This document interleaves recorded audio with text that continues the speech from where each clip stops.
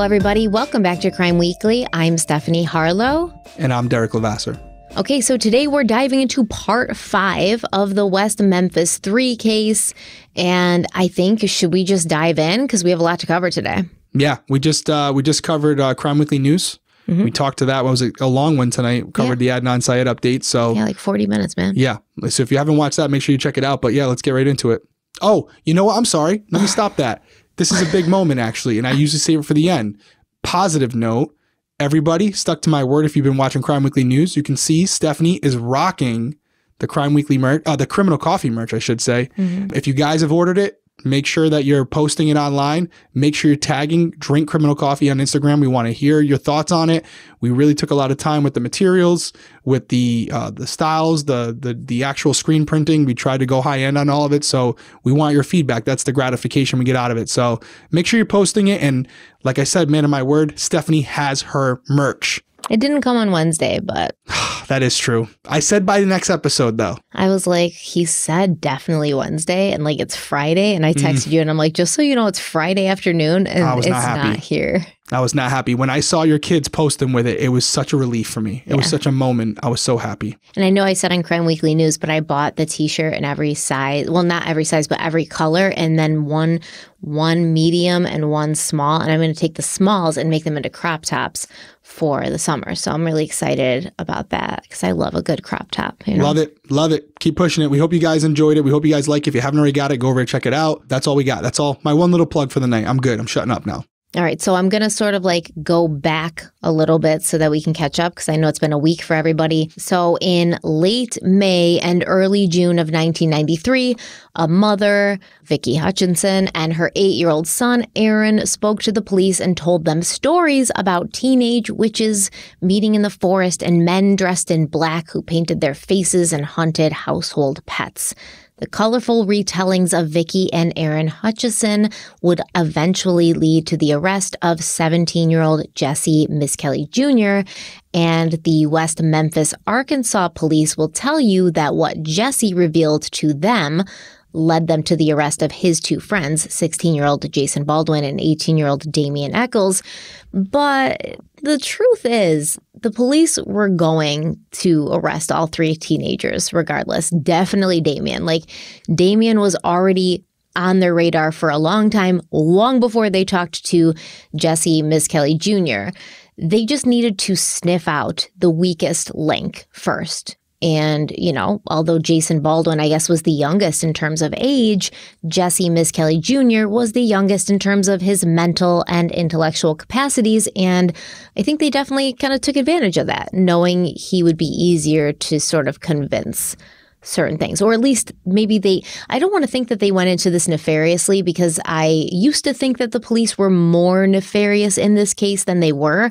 I'm starting to believe that Vicki Hutchinson was kind of like the driving force behind all of this, and the police were just gullible. And they were like, well, we already think there's like witches and Satanists running around here. Vicki's telling us it's true. We believe this. But I definitely think they thought that Jesse Miskelly Jr. would be easier to break in an interrogation. Yeah, and listen, I'm never one to sit here and pretend like I'm the icon or the pillar or the person you should be looking at when it comes to like the face of law enforcement. But I've done things that I'm sure some of you, even though they're policy wise and legally correct, that you may not agree with. And one of those things is exactly what you're talking about right now. If I have a group of individuals that I feel conspired to commit a crime, there's always someone who's the ringleader, someone who's very, very, they got the wall up. There's no way I'm going to get through to them. They're never breaking. And it's a waste of my time and my team's time to talk to them.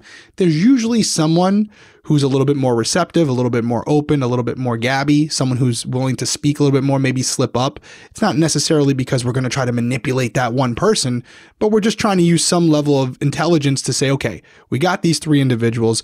This one's a hardened criminal. Maybe they've been through the system. They know all the tricks of the trade. They're not saying anything.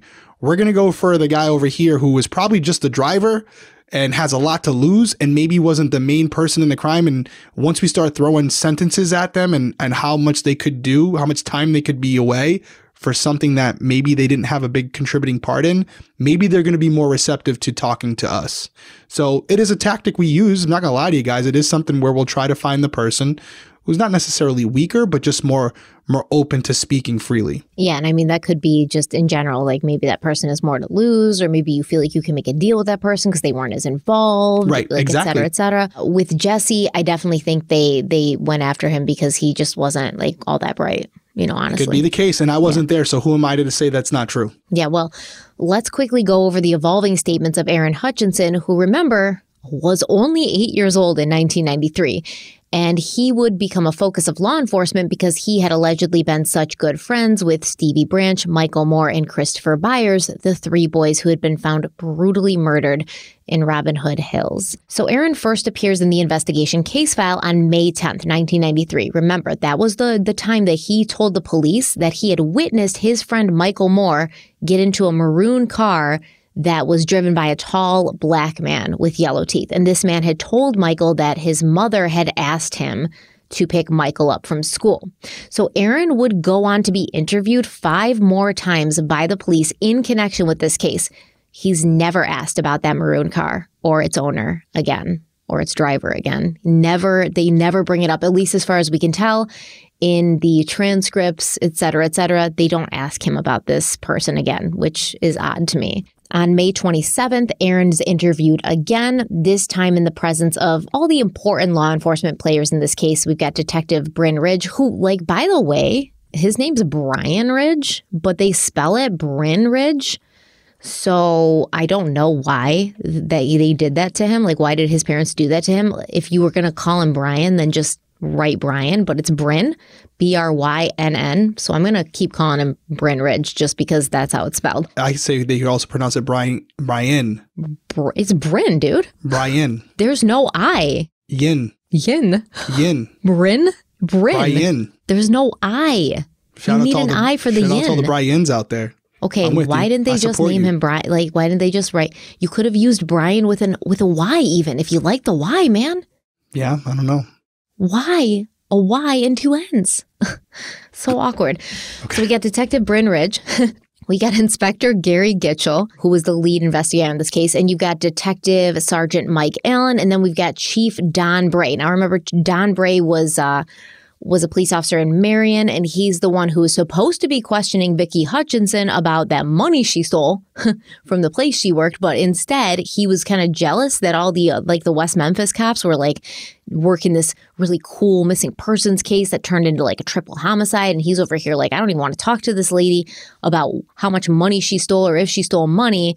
So he was kind of waiting, in my opinion, for anything to come up that would like take him away from this unexciting case and move him more towards the exciting case that was happening right over there in West Memphis.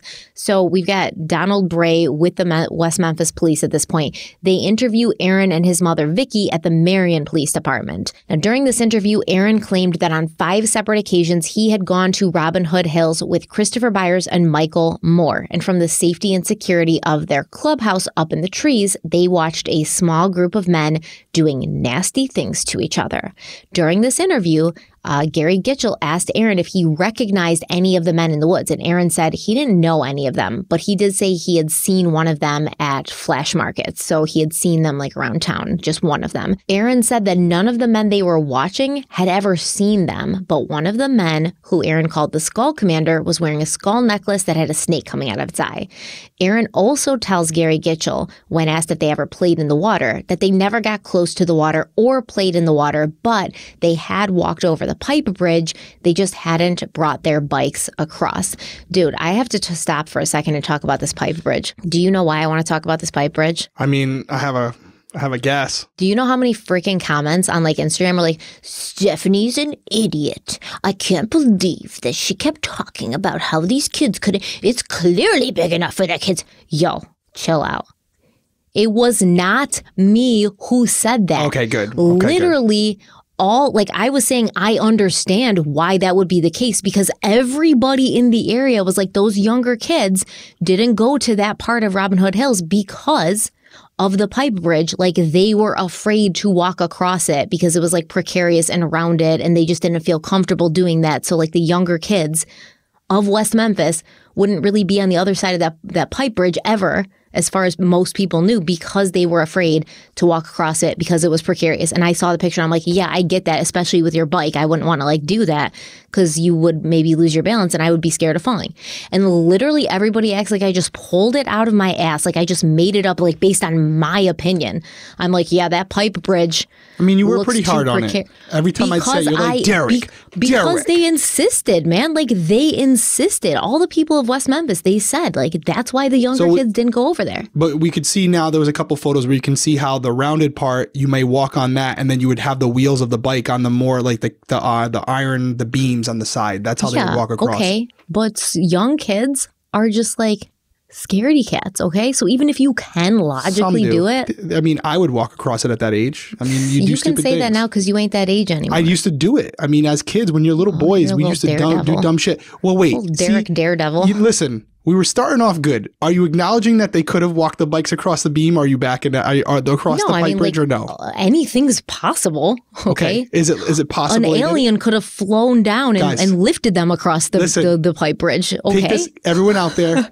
Take this as a win, because that's the best you're going to get right there. That's the story of my life. Yes, that is the best you're going to get. That's her version of when I was I'm wrong. When I was attacked for literally like making this up when I didn't make it up. That's just what everybody said. Like if you go on the other side of the bridge, they said they would find like condoms, cigarettes, stuff that would suggest older kids were over there, but they never found any stuff that suggested like younger kids. I got you. Were over there. Listen, guys, like I said, take that as a W, because that's the best you're getting. I hope you don't take it as a W. I hope you just take it as like, I didn't say that, okay? I said I could see how it would be kind of scary for young kids. And like, Mingya, before you knew it, I was the author. You came at me pretty hard when I was like, but yeah, did you think it? You're like, Derek, no. I don't know. Like, I would be scared, those bikes across the bridge. I would be scared out of my mind with a bike. It looked pretty. I mean, there was also, I saw like a movie clip, like where they showed like on that bridge too, where they could do it, where they'd walk across young kids, where they have like the two tires on the beam. Man, I'd be scared. I would not bring my bike over and I would not walk over. I'd be crawling, like an inchworm, like inching over. If I got to go over, I'm going down at a low point of gravity.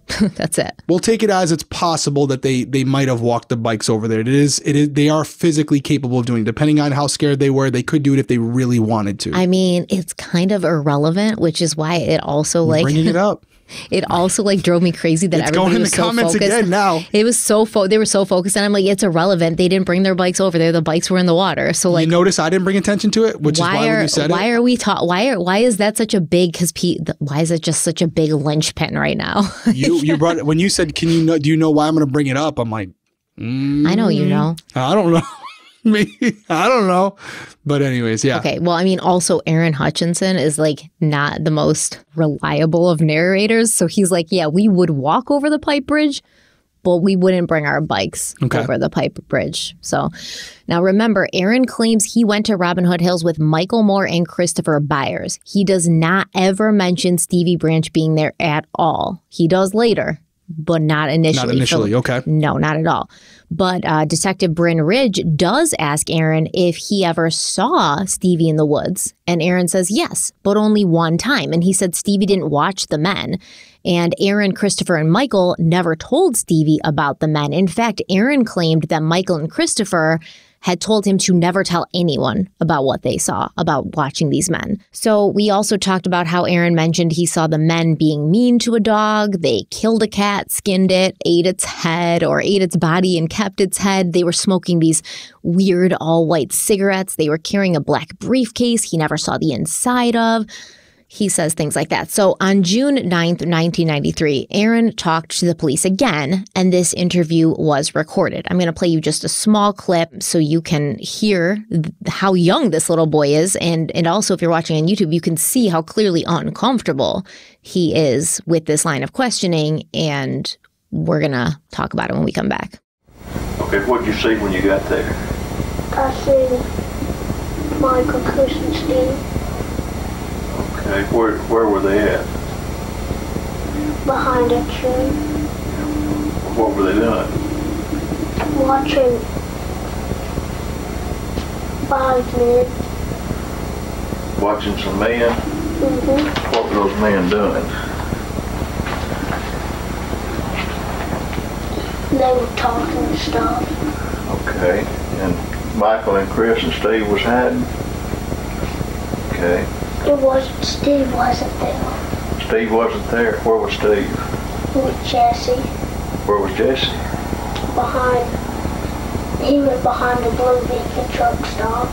Did you not see Jesse? All right, how many men were there besides not counting Jesse? 4. Do you know who they were?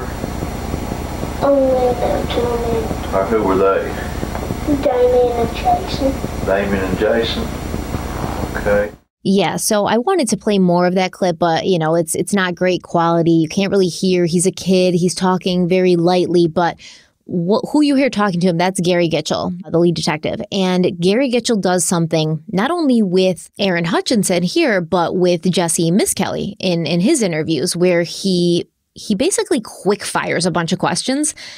And he doesn't always get answers to all of them. He usually doesn't. So he'll ask like 3 questions in succession. How many men were there? Was Jesse there? Who'd you see Jesse with? And then the person answering only answers like usually the last one. And he never follows up to actually get the answers to the other questions he asked. And I do think, especially when you're dealing with a child or someone childlike like Jesse Miskelly, that's also very confusing. It's like when you tell your kid, your small kid who's maybe 7 or 8, I need you to brush your teeth, make your bed, pick your clothes out, and pack your book bag. Okay, for somebody like us, like an adult, that's easy. We can remember those 4 things in succession. But a kid, you're lucky if you get them to pack their book bag. Oh, that's all they heard. They can't remember all the other things you asked, and they can't keep track of it in their head. So it can be sort of confusing. I'll also say a lot of the times you'll have people who are specifically trained in interviewing children. It's a completely different animal.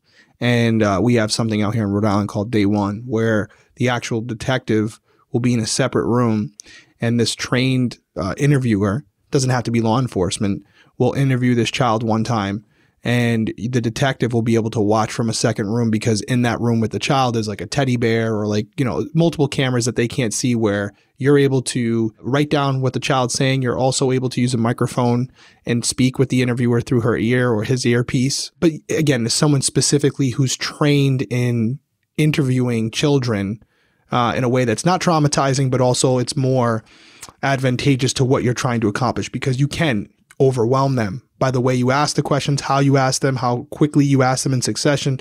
So there's definitely there's definitely truth to what you're saying, and it takes some skills to do it the right way, so you're getting the real answers. Yeah, and you'll see, like, as Aaron continues talking to the police, which 5 times is a lot to be interviewed by the police about something this, like, traumatic, honestly. But you'll see as he keeps getting interviewed, his story evolves, becomes more detailed, becomes more textured, and then eventually gets to a point where it's like unbelievable and just like wild. And remember, he said, no, Stevie was never there. I never saw him there. I just saw him there once. We never told him about the men. But now he's saying, okay, Stevie was there. Well, Stevie, Michael, and Christopher were there. And then he's like, well, where was Stevie? Oh, no, he was with Jesse by the car wash. I didn't see him. And it's just changing just in those seconds that he's talking. So it's not super reliable. No, I definitely agree with you. Okay, so we're going to talk more about what this version of events Aaron comes up with now. But we are going to take a quick break first. We'll be right back.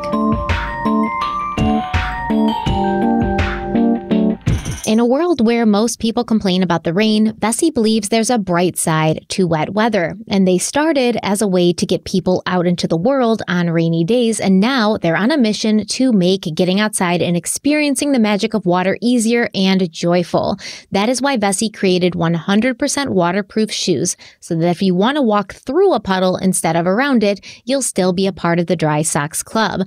I've been wearing Veseys for years. I currently have about 4 pairs, and let me tell you why they are my absolute favorite shoes, whether it's winter, spring, summer. So I'm outside a lot because we have like a little farm here. We got a greenhouse, we got chickens, and the chickens are always running around and kind of just like playing throughout the yard all day. But then at night, when the sun starts to go down, I have to get them inside of their coop, and these chickens will have me running around, and they got me running around. They don't care if it's wet, if it's soggy. I mean, there's like a swamp area that they like to run through. And I always have my Vessies on because there's nothing worse than wet feet. The Vessi Cloudburst is the best shoe to have, whether it's winter or spring, because it has all the features of a rubber winter boot built into a sneaker. And once again, they are 100% waterproof. They're not water resistant, they're waterproof. And not only that, they're really warm in the winter, yet much lighter and more comfortable than boots. They have added lining on the inside for extra warmth when it's cold and a rugged rubber outside that gives you extra grip in wet conditions. And as an added bonus for someone who's always in a rush or just super lazy like me, they slip on and off quickly and easily. Vessi's shoes are made from Dymatex, which is a super soft knit material that keeps your feet warm in the cold but cool in the warmer months.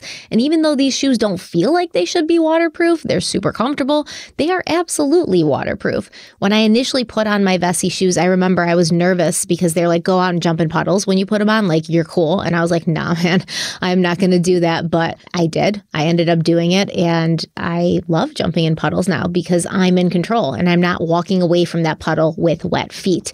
Vessis are my go-to when I'm on my way out the door, especially in the rain. They've got tons of colors and styles to choose from. And right now we have an amazing deal for you. Yeah, I love Vessi as well. I haven't had them before this sponsor, and I have to tell you, I got them in the mail. Little skeptical about it. Wore them the other day. It was pouring rain out here in Rhode Island, and my sneakers always get wet from the time I walk from my building to my truck. Walked out there, completely dry, not a drop on my socks. Love them. Will not wear anything else in the rain now, hands down. And even on a nice sunny day, they're actually pretty stylish. So yeah, I'm gonna burn right through them pretty quickly. I'll have to get myself another pair. But for you guys, great deal going on right now. 15% off. All you have to do is go to vessi.com/crimeweekly and you get 15% off your entire order. That includes free shipping. If you're listening on audio, you can click the link in the description below. Or if you're listening on YouTube or watching on YouTube, you can also click the link in the description below. We want to thank Vessi's for sponsoring this week's episode. Let's dive into the case.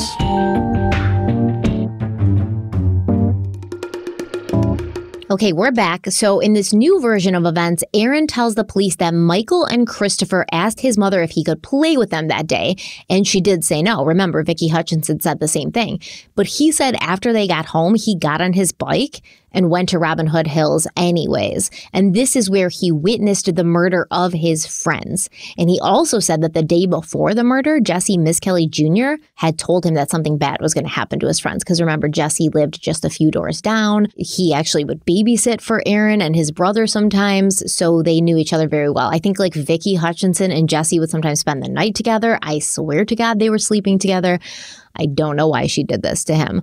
But anyways, Aaron said that Jesse had told him, quote, get your friends and I'll get mine and we'll go down there and do something, end quote. And Aaron says that he and his friends and Jesse and his friends were all supposed to meet in Robin Hood Hills on Wednesday, May 5th, 1993. I'm not going to go like deep into specifics because Aaron does give them. I truly don't believe that this little boy saw what he claimed to see. I don't believe it in any way, shape, or form at all. And that means that these very explicit details were planted in his head by an adult or more than one adult. It's really beyond me why anyone would traumatize a child like that, whatever the reason or motive. Whether it was his mother, Vicky, because she liked the attention, whether it was the police because they wanted to make sure the case went their way, it honestly doesn't matter to me.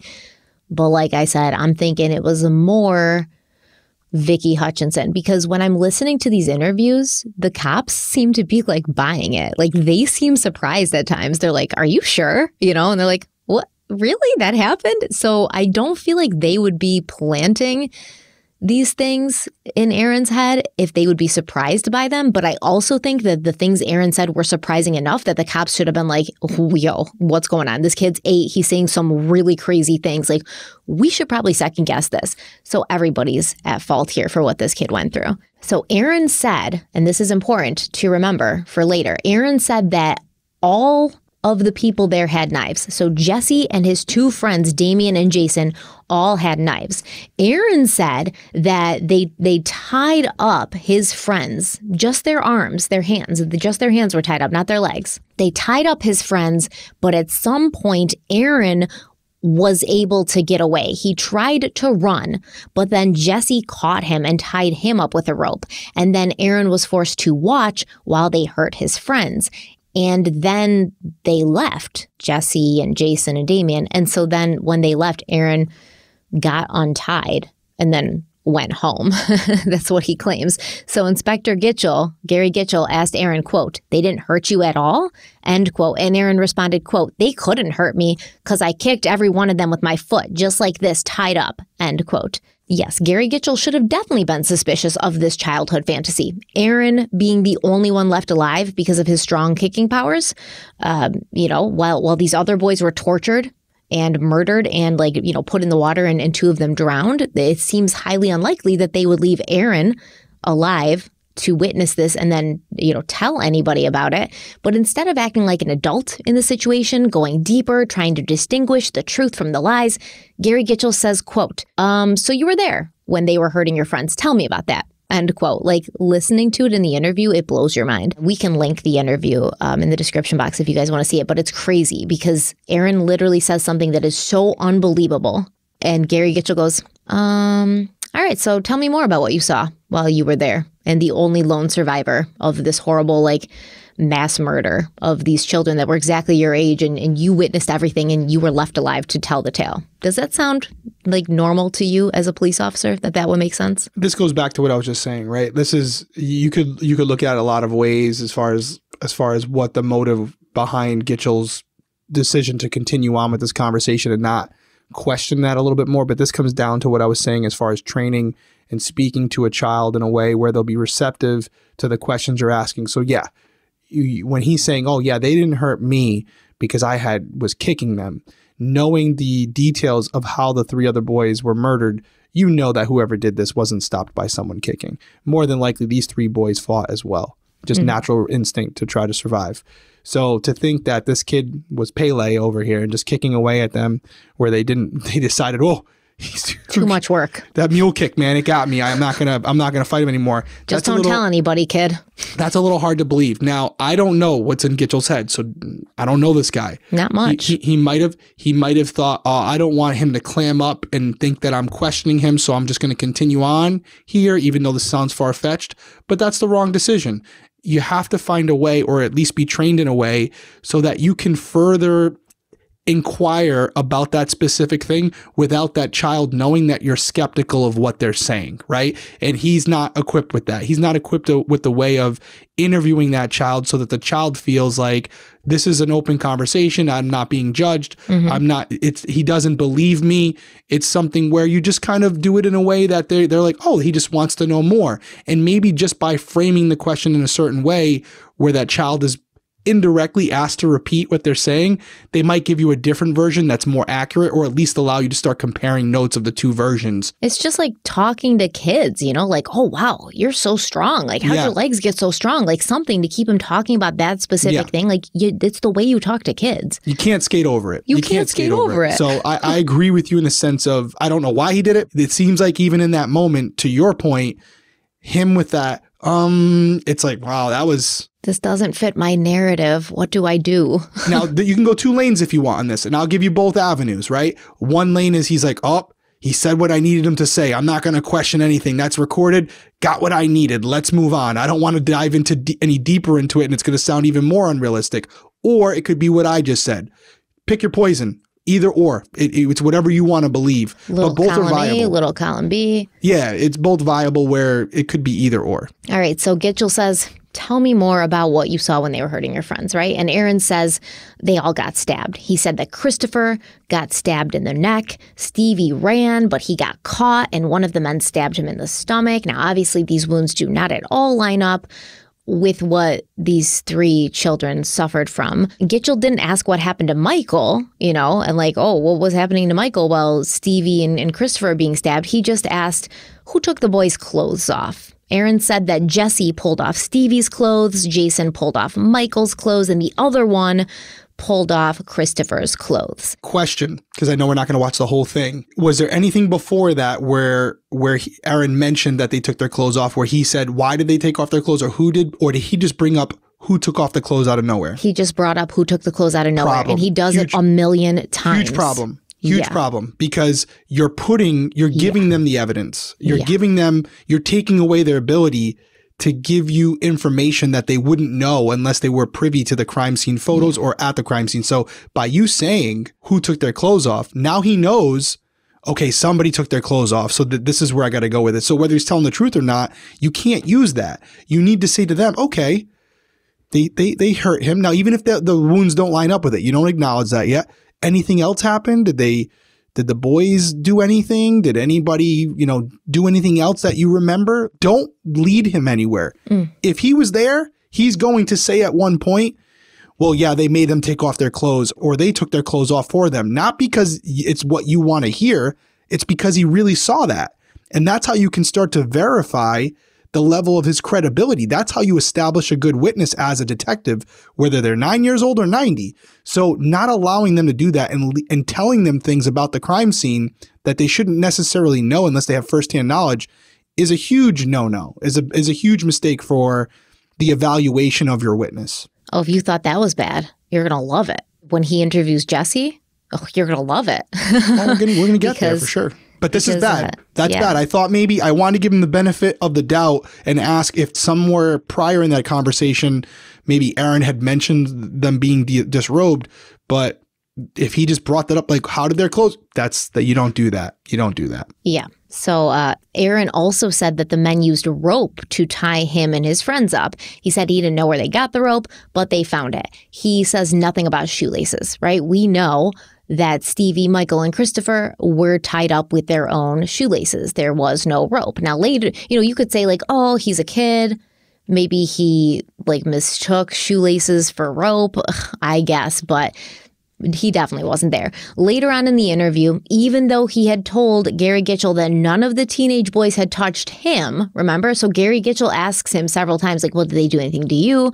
Did they rape you? Did they hurt you? And Aaron keeps saying, no, no, no, no. But finally, after being asked several more times the same exact question, Aaron was like, yeah, they touched me in my privates. I will say at one point, as the story gained momentum and more details, Gary Gitchell did ask Aaron, like, are you sure that this happened? You aren't making this up? He literally says, like, you're not making this up, right? And Aaron's like, no, I'm not making it up. And Gary Gitchell's like, great, that's all I need to know. Let's continue with this.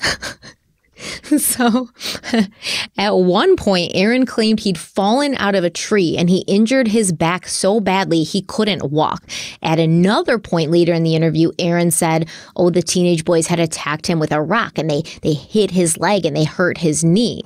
At no time did any of these police officers ask Aaron to show them these wounds, the marks on his back from where he fell out of the tree or the wound to his knee that Aaron said happened when they hit him with a rock. Never once do they ask him for anything like that. They don't ask to verify these stories with, seeing the wounds on his body. And there was, enough time had not passed. Like it was a short enough time between when the murders had happened and when Aaron was talking to the police that there would have still been some sign, a bruise or something like that from falling out of the tree or getting hit with a rock. They don't ask. And I have to say, and this might be an obvious statement, but I think for most people, you would realize when you hear the specifics of how these boys were murdered, whoever did this, they're not going to leave any witnesses. I hate to say that, but that's the level of skepticism you have to come into this interview with Aaron. Is it possible? Sure. I always have to say that, even though I'm eye rolling right now saying it myself. But these individuals who did this, or this person who did this, there's 3 boys there. They killed 3 boys. If there were 4 boys there, they would have killed 4 boys. It's that simple. And remember, Damien's talking to the police and he was like, oh, you got to always worry about somebody squealing. You got to worry about somebody telling. So the less people, that's why I think it was only one person. So you don't have to worry about, if they really thought it was Damien, wouldn't they be like, Damien Eccles, this horrible child mutilator and killer, left this kid alive because of his strong leg muscles? The story would have been much more believable if Aaron had said I was hiding in the treehouse or in the woods and they didn't see me. Still tough, but more believable, where it wasn't that they let him live. They spared his life. They didn't know he was there. It's kind of like the Idaho murders right now, where we're talking about that, where you have this witness. Mm-hmm. If I believe, at least, that if Koberger, who allegedly did this, if he knew that she was there, she would be dead alive as well. Yeah. So, I feel this is a similar situation where the murders are so heinous, they're so graphic.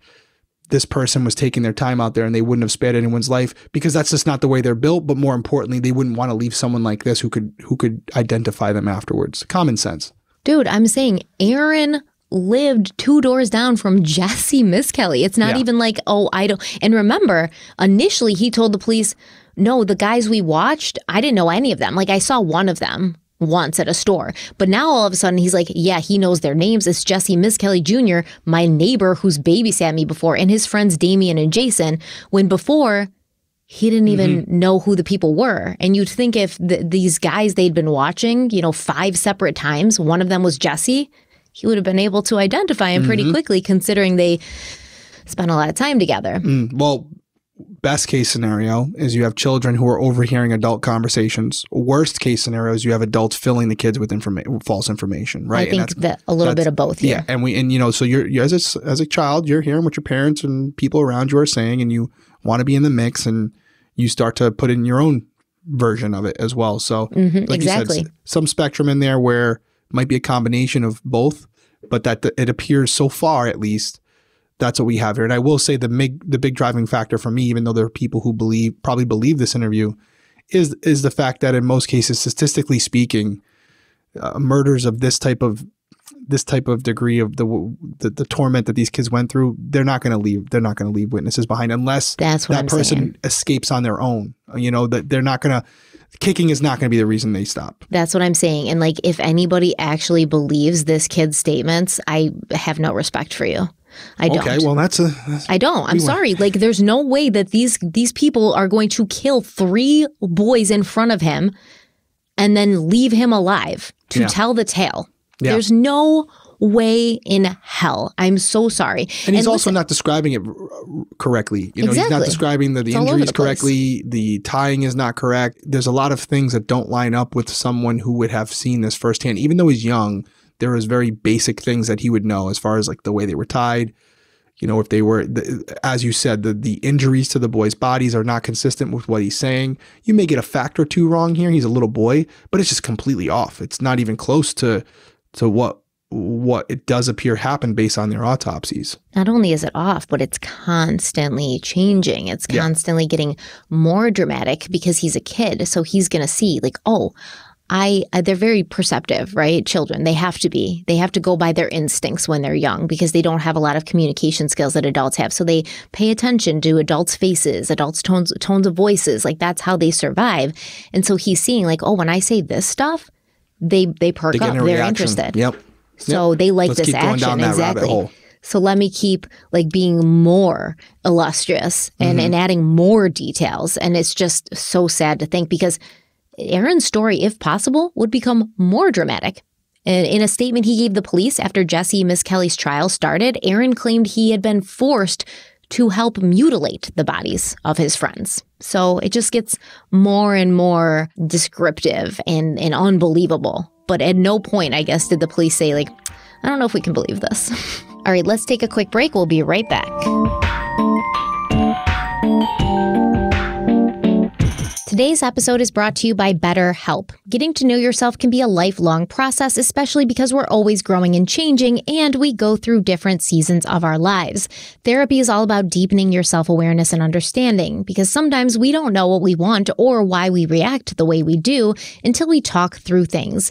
BetterHelp connects you with a licensed therapist who can take you on that journey of self-discovery wherever you are. You don't have to have gone through something incredibly traumatic to benefit from therapy. Sometimes it's nice to just have someone to talk to so you can understand yourself more objectively. I think everyone can benefit from therapy, but I cannot stress enough how difficult it's been to find a therapist for the past few years. So if you're considering starting therapy, consider giving BetterHelp a try because it's entirely online, it's designed to be convenient and flexible, and it's going to work around your schedule. You only have to fill out a brief questionnaire to get matched to your licensed therapist, and if you don't feel compatible, you can switch therapists at any time. If you're interested in giving therapy a try, you should try BetterHelp, and Derek's going to tell you how. That's right. Discover your potential with BetterHelp. Visit betterhelp.com/crimeweekly today to get 10% off your first month. That's BetterHelp, HELP.com/crimeweekly.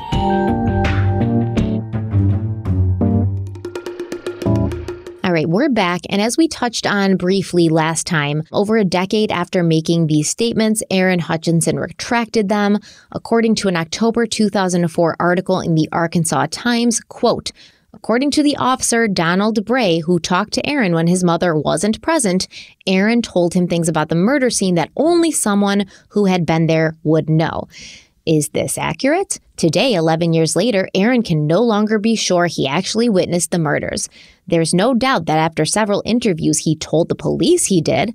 But after daily sessions with therapists, nightly bad dreams, and the passage of 11 years, he says he simply no longer knows whether he was at the scene or whether, in his shock of the brutal slayings of his best friends, he only thought he had been at the scene, end quote. So this article goes on to explain that Officer Bray claimed Aaron had known the three boys had been hogtied, and he would only have known that if he'd been present. But in an interview with Detective Bryn Ridge, Aaron begins to use phrasing such as, when he was young. So he has a bunch of interviews, and then in one of the later interviews, I think the fourth or the fifth one, he starts to use this phrasing that makes it seem like he's not so sure. He says, what I think happened is this, or this is what probably happened.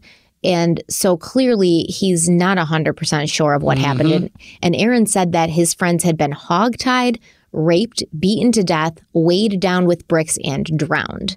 And obviously, most of that didn't happen. There's no sign that these boys were sexually assaulted. They were not weighed down with bricks. They were pinned to the creek bed with sticks. And there's things that he got wrong, but Officer Bray focused on that hogtied bit, right? That hogtied bit, which is he knows what happened. He must have been there, even though the rest of what he said wasn't true. So when Ridge asked, how did you know that they'd been hogtied? Who told you? Aaron responded, nobody. I just heard that from the news. And he said he'd also heard Dana Moore talk about stab wounds she'd seen on her son Michael's face. So like you said earlier, things he's hearing, things he's being told to say, maybe. But he's listening to adults. Could be a combination of both. Yeah. The article goes on to say, quote, Aaron, who is now 19, is convinced the three boys were killed by Christopher Byers' stepfather, Mark Byers. West Memphis officials have acknowledged that Byers, a former drug informant, once was considered a suspect. He was never charged. Aaron contends Mark Byers hated kids. Aaron is sure he told the police in his first interview about Mark Byers. His mother also recalls that, but adds there were so many interviews that she can't remember the details from all of them, but she remembers one interview in particular. She says Detective Gary Gitchell had both her and Marion police officer Donald Bray sign an affidavit of silence, pledging themselves to never mention that Aaron had named Mark Byers. I learned later on there's no such thing as an affidavit of silence, says Hutchinson, but that's how he described the document we signed. Aaron is also sure he could not have identified Jesse Miskelly as being one of the killers because he and Miskelly had been friends, and he would have noticed if Miskelly had been a participant in the slayings, end quote. So according to Vicki Hutchinson, the day after Damien, Jesse, and Jason were arrested, their pictures came up on the news, and this caused Aaron to fall to his knees screaming, no, Jesse has not done this. It wasn't Jesse. Quote, Aaron says he has never seen Damian Eccles or Jason Baldwin before, and the only reason he identified them was to please the police officers interviewing him. In addition, Vicki Hutchinson says she saw the photo lineup that police showed Aaron. I wasn't allowed in the room, but when the door came open for Aaron to leave, I saw the photos. They were on a poster board like you have in school. The picture of Damien was in the middle of the others, and it was much larger than the others. So, of course, Aaron identified Damien. He just wanted to say whatever the police wanted him to say. End quote. So before you weigh on this, let me tell you what I think happened, because I don't believe anything that Vicki Hutchinson says. I think that she and Officer Bray cooked this whole story up because they were bored. They were both feeling unseen. And I think it was Vicki who planted most of this stuff into Aaron's head, as well as, she filled the heads of law enforcement with all her talks of the S-bats, witches meetings, Damien wearing a skull necklace, stuff like that. So by the time the police started talking to Aaron, he'd already been primed, and he was convincing enough to allow them to keep pushing forward. There's times when these police officers seem so skeptical of what Aaron is saying, and I don't think that they would have been the ones to tell him this stuff if they seemed like surprised when he said some of this stuff. I don't really believe also that Vicky signed an affidavit of silence. And I don't think that either Vicky or Aaron were super suspicious of Mark Byers until the documentary Paradise Lost came out, which was in 1996. So that documentary placed the suspicion on Mark Byers. And it's possible that Vicky and Aaron allowed themselves to be led down a path again, you know? Now, this is not to say that I don't believe John Mark Byers is a viable suspect, because I do. I think he's a big-time suspect, but I don't think that Aaron was, like, yelling it from the rooftops in 1993 when this happened. I definitely don't think he was like, it's Mark Byers, and the police were like, we don't want to hear about that. Tell us about Damien. Yeah. I definitely don't think that happened. I think that they realized, like, oh, these kids are probably innocent. Like, we're a big reason why they were in prison for so long. Let's try to correct a wrong, because we really effed up here. Yeah. I definitely have never heard of an affidavit of silence. I've never heard of that. I don't think it exists. You can ask a witness to not speak to others about the statements they've given, because it could hurt the case going forward. So you give them a verbal, talk to where it's like, hey, listen, I appreciate if you don't discuss this with any family or friends, because we may want to interview them. And if you're talking to each other, then it could kind of mix up stories, and we want them to only talk about what they remember. But it's more of an informal thing. There's no affidavit of silence in even just a case that's not malicious, never mind a case where you say something that the police don't want to hear, and afterwards they're like, hey, you sign an affidavit of silence right now and never mention that name again. It's crazy. And I think without seeing the special you're talking about, without knowing about it, I think it's a viable scenario where they start to see another perspective from someone in a potential suspect, and they're watching it going, wow, yeah, that could be the guy. Maybe I remember something about him. Let's try to redirect this ship. Oh, dude, yeah, it's definitely like, okay, so this article came out in 2004. That's when Aaron Hutchinson is like, it was all a lie. I think he says a complete fabrication. And you said they were never charged? Aaron and Vicky? Yeah. No, he was 8. 8 at the time. How old was he when this came out? Yeah, I guess 19. Vicky could have been charged, though. Dude, Vicky should have been charged. I mean, I definitely think, and I don't think many people are going to disagree with us, but I don't know what the false statements to police investigation, obstruction of justice. He lied about going to like SBATs and like witches gatherings and stuff. I think there's something there where you can absolutely charge them with a crime, or charge her with a crime, especially because she was an adult at the time. The problem 100%. Is, the problem I will say, without knowing it all, the lawyers in the comments will hit me with it, but there is a statute of limitations on crimes that are usually not murder, rape, things like that. So I'm assuming, because so many years had passed, that even if she, which she did, admitted to lying, the statute of limitations on whatever charge that would have been would have already passed, and they would no longer be able to be charged, which is unfortunate because it doesn't change what their statements or how their statements impacted the 3 individuals who may be in prison for a crime they didn't commit, based on or partially based on their statements. So here's what I will say. What Vicky said about Damien's picture being bigger than the others and being front and center, that has been confirmed by other people who also saw this photo lineup. So problem. You think? Problem. We talked about photo packs, but I know you guys love that stuff. These are all these little things that can't happen. There's so much specificity when you're creating a photo lineup, because first off, you have to keep, at least now, you have to keep that photo lineup. And by the way, even though it's the same photo lineup that you may show multiple witnesses, you may change it up a little bit, you have to print that out. There's an actual folder now, right, where the folder has 6 cutouts. So you just put the sheet of paper it has a template that has the photos lined up on it. You put the sheet of paper in the folder, right? And then you have the witness look at it, and they sign the folder, and then they sign the photo inside the folder so that both are kept together, stapled shut, and that folder and that photo is never used again for anybody else, because then they give a written witness statement saying, hey, I have selected person number 4. I have initialed and signed under the folder and under the photo on the piece of paper that's who I believe did it. I am 100% certain of that, or the degree of certainty they are. That is taken aside, put into the main folder, and then you create a new photo pack with the same people, maybe even, for the next witness. You never reuse it, but all the photos have to be the same size. Not only that, another thing, we have times where we'll pull photos of suspects from other police departments.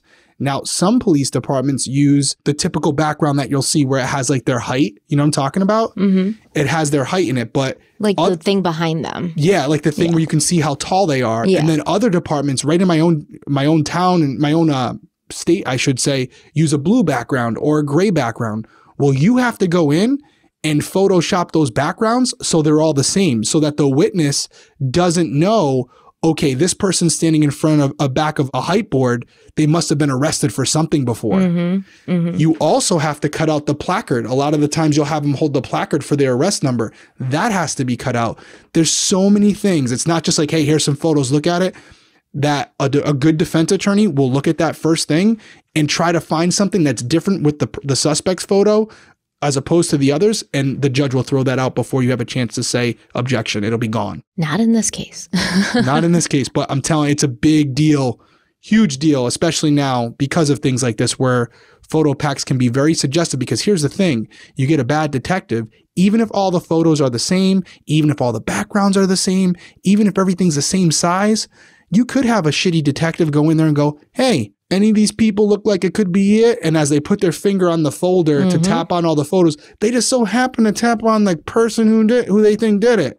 You know, they're guiding them. And there's no tracking of that. It doesn't have to be under a video recording when you do that. So that's just between you and the witness. And so there's a lot of advantages to the law enforcement in that sense, where they could direct the person to the right photo, even if everything looks right on paper. So yeah, that photo lineups are great investigative tool if used properly, but there is some shitty moves that can be done if you're not operating under the policies and procedures that have been put in place to protect against things like that. Right. So and this is what I'm saying. Not only is this kid saying random wild stuff, but the police are pulling tactics. And once again, I could say maybe they weren't the ones to plant this stuff in Aaron's head, but I can't really excuse them for these kinds of tactics that are being done purposely to lead him in a certain direction. And apparently Aaron's mother, Vicky, passed the polygraph test. Now, don't even get me started on these polygraph tests. In this case, well, in general, I hate them. But in this case,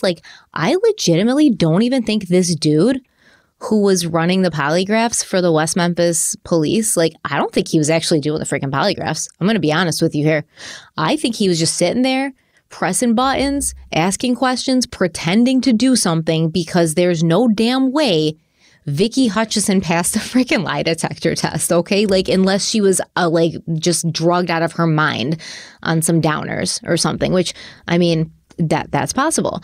So because of Vicky and Aaron and what they said, this gives the police now a reason to bring in Jesse Miskelly Jr., which was done on June 3rd, 1993. Detective Mike Allen went and picked Jesse up and brought him into the police station for questioning at around 10 a.m., at which point Jesse was questioned on and off until 2 p.m. They started this back up around 2:44 p.m., and that is when the police turned on the tape recorder. Keep in mind, Jesse had already been questioned for hours by the time the tape recorder was started, and the many times he denied any involvement in the murders were not captured on tape. Case file number 93050666. Currently in the office with Jesse Lloyd Miskelly Jr., birth date 7/10/75, education as a 9th grade. The place we are in the detective division. Today's date is 6/3/93. The time now is 2:44 p.m. Present in the interview will be Inspector Gary Gitchell and Jesse Miskelly. Jesse, in front of me I have a rights form. And it's got your signature at the bottom of it. Is that correct? Your signature? Yes, sir. Okay. We're informing you that we are Detective Sergeant Mike Allen and Detective Brian Ridge. Now, Detective Sergeant Mike Allen is the one that read this form to you earlier. Is that correct? Yes, sir. And I was here when he read it to you. Yes, sir. All right. Police officers of the West Memphis Police Department. We're conducting an investigation for the offense of capital felony murder, which was committed on or about 5/5/93. Before we ask you any questions, you must know and understand your legal rights. Therefore, we warn and advise you that you have the right to remain silent. Do you understand that? Yes. And those are your initials on the line in front of that statement? Yes, it is. Okay. Anything you say can be used against you in court. Do you understand that? Yes, I do. And those are your initials? Yes, it is. Okay, so let's go back to a little bit before they started recording this. He gets picked up around like 10 a.m., 9:30. He's at the police station by 10. Between 10 and 11 a.m., Jesse was interviewed by Detective Mike Allen. And at that time, he spent quite a bit of, first of all, he spent quite a bit of time saying, like, I have no idea. I don't know who did this. It wasn't me. I have no idea. I don't know these kids. I've never been to Robin Hood Hills. Like, I have no idea what you're talking about. Finally, after a little while, he's like, yeah, I did hear around town that like Damian Eccles and another person named Robert Birch had committed the crimes. But once again, like, I've never been to Robin Hood Hills. I haven't taken part in any satanic activity. I'm not even aware that there's any satanic activity happening around West Memphis. Jesse said that when he had first heard about the kids going missing, it was 9 a.m. on May 6th, so the day after they disappeared. And he said he and a friend were driving east on I-40 towards Memphis, where they'd gotten a roofing job. When he got back that afternoon, another friend had told him that the bodies had been found.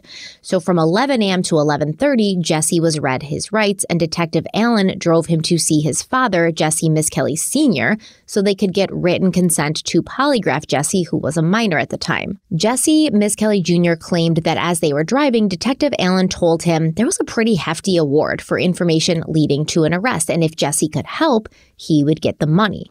Later, Jesse's father, Jesse Miskelly Sr., said, quote, Mike Allen and Jesse was joking about he said, $40,000 reward. He said if they got a conviction out of this, that Jesse would get the $40,000 reward and he's going to buy him a new truck. And Jesse's laughing and said, no, I'm not either, he said. I'm going to buy my daddy a truck and I'm going to take his old one. End quote. Detective Mike Allen claimed he had no recollection of talking to the Miskellys about the reward. Between 11:30 and 12:30, Jesse was given his first polygraph exam, and he claimed that Detective Durham, the polygraph expert, Detective Durham told him that the polygraph machine could read minds, and it could tell if what the mind held and what the mouth said were different. And Jesse said, quote, I didn't know what was going on because how could my brain be telling him that I was sitting there and lying? It got me confused. Then he stood up and he was talking. He kind of spit on me. I don't know if it was on purpose or not because he was yelling when he did it. I drew back. I was going to hit him. Then Mike Allen came in and grabbed me. End quote. So Jesse Miskelly Jr. at that point stood at 5'1", and he was maybe 120, 125 at the most. He was little, but he had learned all of his life to be very scrappy. He'd been getting into trouble and fights since kindergarten, and his teachers had been recommending that he see a therapist for years, which he ended up doing. He ended up seeing several mental health professionals, psychologists, therapists, psychiatrists, the whole nine. Now, many of these mental health professionals felt Jesse was angry and aimless because he'd been abandoned by his mother. And according to the book Devil's Knot, quote, Jesse's father had created a sizable family through a series of marriages, presenting Jesse with 9 siblings, all but 3 of who were older than he. Psychologists reported that the family was loving but very rough. Jesse's main memory of childhood was one of fighting all the time. I had to take up for myself to let people know they couldn't run over me just because I was small, he said. I was walking around always looking for fights because I knew they would come. I took up for a lot of people because I had a quick temper and I knew what it was like to be picked on. I'd been picked on since I was about 4 or 5. My brothers always picked on me and my stepsisters always picked on me. They tried to tell me what to do. Another memory was of his father drinking beer, like a fish, every day since I was born. The habit, Jesse said, resulted in some bad times, but that's how it is when people drink. Despite the bad times, Jesse was devoted to his father. He considered him a sweet guy, a man who would do anything for anybody, and his role model in life. Almost as soon as Jesse entered school, his teachers identified him as slow. At 7, he still could not say his ABCs past the letter R. He could not count past 15. When Jesse scored a 67 on an intelligence test, an examiner reported that he was mildly mentally retarded. He was placed in special education classes, but his behavior was also a concern. Teachers described Jesse as sulky, disrespectful, impulsive, indifferent, stubborn, uncooperative, and prone to rage. They complained that he would periodically lash out physically at fellow classmates and at them. A psychologist who saw him at the age of 7 recommended that Jesse's behavioral problems were so severe that he should be treated in a hospital, but as the family didn't have money, such treatment was never given serious consideration. The psychologists advised Big Jesse and Little Jesse's stepmother to take him for regular counseling at the county mental health center, the same one where Damien would go. The Miss Kellys went for a few sessions, but Jesse's fighting did not abate. And the next year, after having been suspended from school, the 8-year-old was taken to a psychologist in Memphis. The examiner wrote that Jesse appeared to be a boy who is non-psychotic, not retarded, but who feels bad about himself and his world. He sees himself as vulnerable, unable to handle the pressures which surround him, and in danger of being overwhelmed. The psychologist added he pulls his own hair and bites himself when agitated. He is reported to have abused animals when he rages and has shredded his clothes while out of control. The psychologist's notes offered other glimpses into the child's home.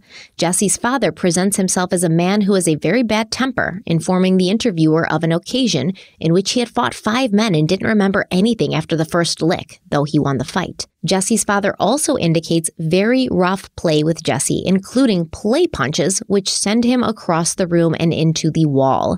His willingness to continue in this type of play indicates to the family that he is tough and can take it. Both adults agree that Jesse will fight everybody but his father. He directs his anger towards his father at safer objects. Like the psychologist the year before, this one recommended a residential facility or hospital for Jesse and family therapy for his parents. Again, the suggestion of hospitalization was rejected, and counseling sessions, while started, were not continued. Jesse was kept in kindergarten for 2 years and in 2nd grade for 2 more, but the maturity his teachers had hoped to see did not develop. Instead, the boy's reputation as a troublemaker grew. He daydreamed in class, often seemed confused, and bullied other kids. Despite the special education classes, he fell further behind academically and emotionally. When the psychologist examined Jesse at age 10, he reported an IQ of 75. The score placed Jesse on the low end of normal, though the boy's verbal abilities fell into the mildly retarded range. By the age of 11, Jesse had only made it to the 3rd grade. His teachers reported that he did not have an adequate vocabulary and that when reading, he could not understand a passage or draw conclusions from what he'd read. By then, he was also regarded as dangerous. He'd hit a girl in the head, stabbed a boy with a pencil, and severely cut his own hand by punching windows out of cars. When the school suspended Jesse for splattering ketchup around the lunchroom, a juvenile judge sent him for yet another psychological examination. Both his parents were supposed to accompany him, but this time only his stepmother could attend. Big Jesse had been arrested for selling marijuana and was serving time in prison. Little Jesse told the court that he wanted to drop out of school, but the judge ordered him to continue. 5 troubled years later, by the age of 16, Jesse had been promoted to the 9th grade, but his skills were barely at a 4th grade level. On IQ tests, he ranked among the lowest 4% of students his age. His last psychological evaluation was administered when he was 16, just before he dropped out of school. A report at that time showed that Jesse showed deficits in his general information, abstract and concrete reasoning, numeric reasoning, language development, word knowledge, verbal comprehension, and spatial visualization. End quote. So that's a lot about Jesse's background. I think it gives us some insight into Jesse, and we are going to talk about it when we get back from this break. Helix Sleep is a premium mattress brand that provides tailored mattresses based on your unique sleep preferences. And personally, I know I've been sleeping happily on my Helix mattress for years, but Helix doesn't just make mattresses for adults. They also have an amazing dynamic mattress for kids, which my 6-year-old Bella has been sleeping on for about a year now, and she honestly loves it, and so do I. Now, I think the coolest thing about the Helix Kids Sleep mattress is the fact that there's 2 sides, and these 2 different sides are designed for growing children, so you don't have to buy a whole new mattress as your kids grow up and their needs change. So one side is firmer to provide spinal support for growing bodies in kids ages 3 to 7. And once your child grows out of that side, you just flip it over and they can start sleeping on the softer side, which is more comforting feel for kids 8 to 12.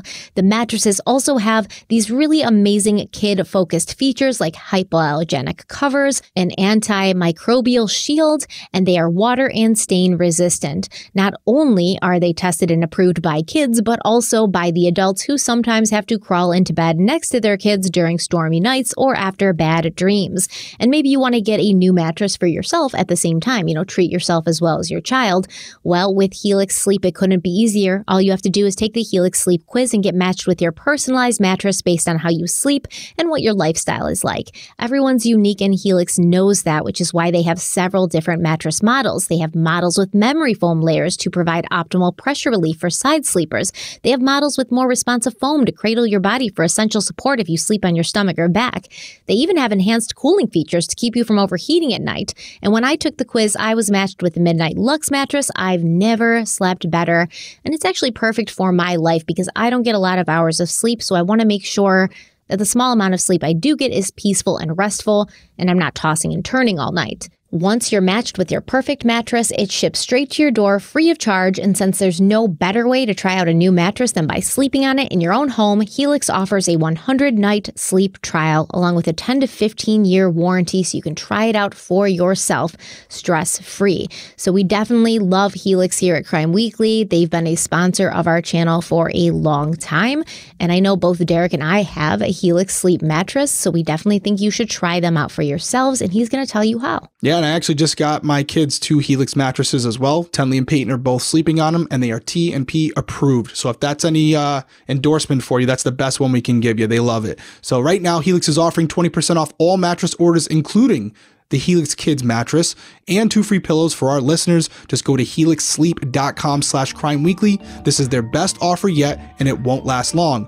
With Helix, better sleep starts now.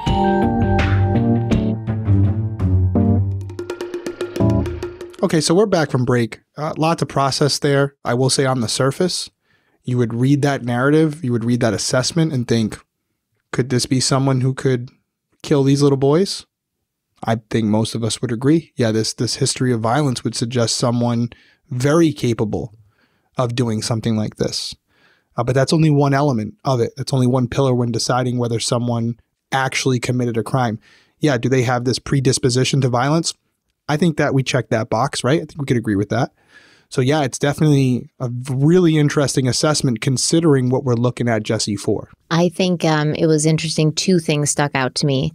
If I'm being unbiased and I'm looking at Jesse as a potential suspect, the fact that they said he had been known to harm animals, and the fact that they said he would fight anyone but his father, and he chose to take his anger that was directed at his father out on safer objects, which to me says something smaller, something weaker, something more vulnerable. And we do see this is a pattern when kids like this grow up getting pushed around and bullied.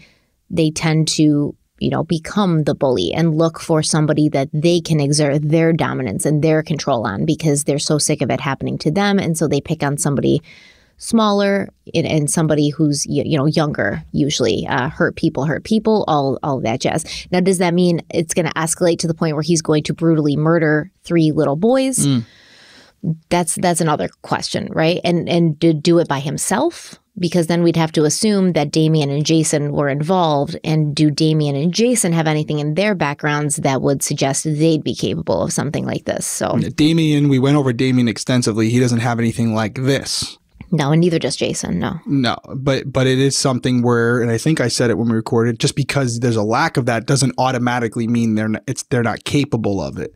So it may not have been documented, or just nobody observed this behavior, or it could be just something that they had been compartmentalizing for many years and they finally lost it. That's also possible. So having one of those people, one of the 3 people that were convicted of this crime, having a background like this is something that, it doesn't automatically mean they did it, but it's definitely not a good thing for you. If you're Jesse Miskelly and you're being looked at for a potential murder, which involves the horrific murder of 3 kids in a very violent way, you would expect to see someone involved with this have a history like this, and then here you are.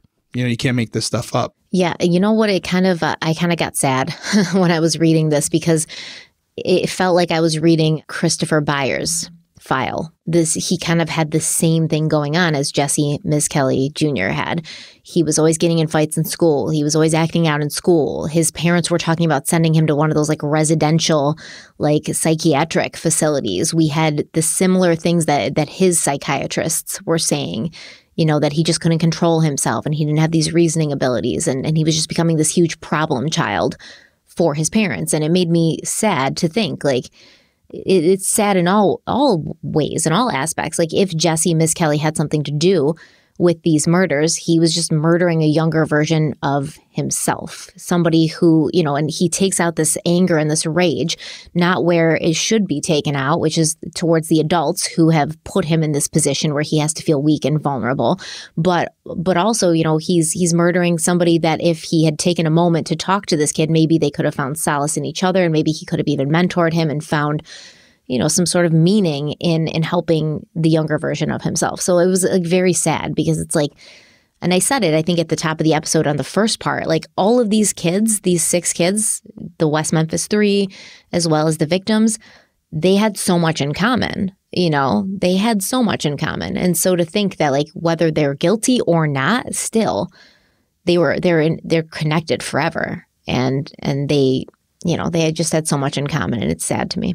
Was deep. I got nothing to add to that. I'll keep it keeping it on the case, but yeah, that's definitely a way to look at it for sure. It's terrible all the way around, and you do see a lot of cases like this where if they commit the crime, they commit the crime, but you will find a lot of the times when you have offenders, there is some really sad stories in their background that led them to that point. It doesn't justify what they did, but you can't help but have some sympathy for them to think that the way they got to that point, it was horrific for them too. They didn't just wake up one morning and become this person. It was years and years of abuse on their own that led them to this point. Still not justified, but I think we can all still acknowledge that, but also hold them accountable. Yeah, and it's just, I think, a representation of humanity and society to say that like the anger is always the first thing. The rage and the anger and the violence is always the first thing that people go to when this could have, it could have gone very differently if Jesse had met like Christopher Byers in a different situation. Like Christopher Byers was at Aaron Hutchinson's trailer one day.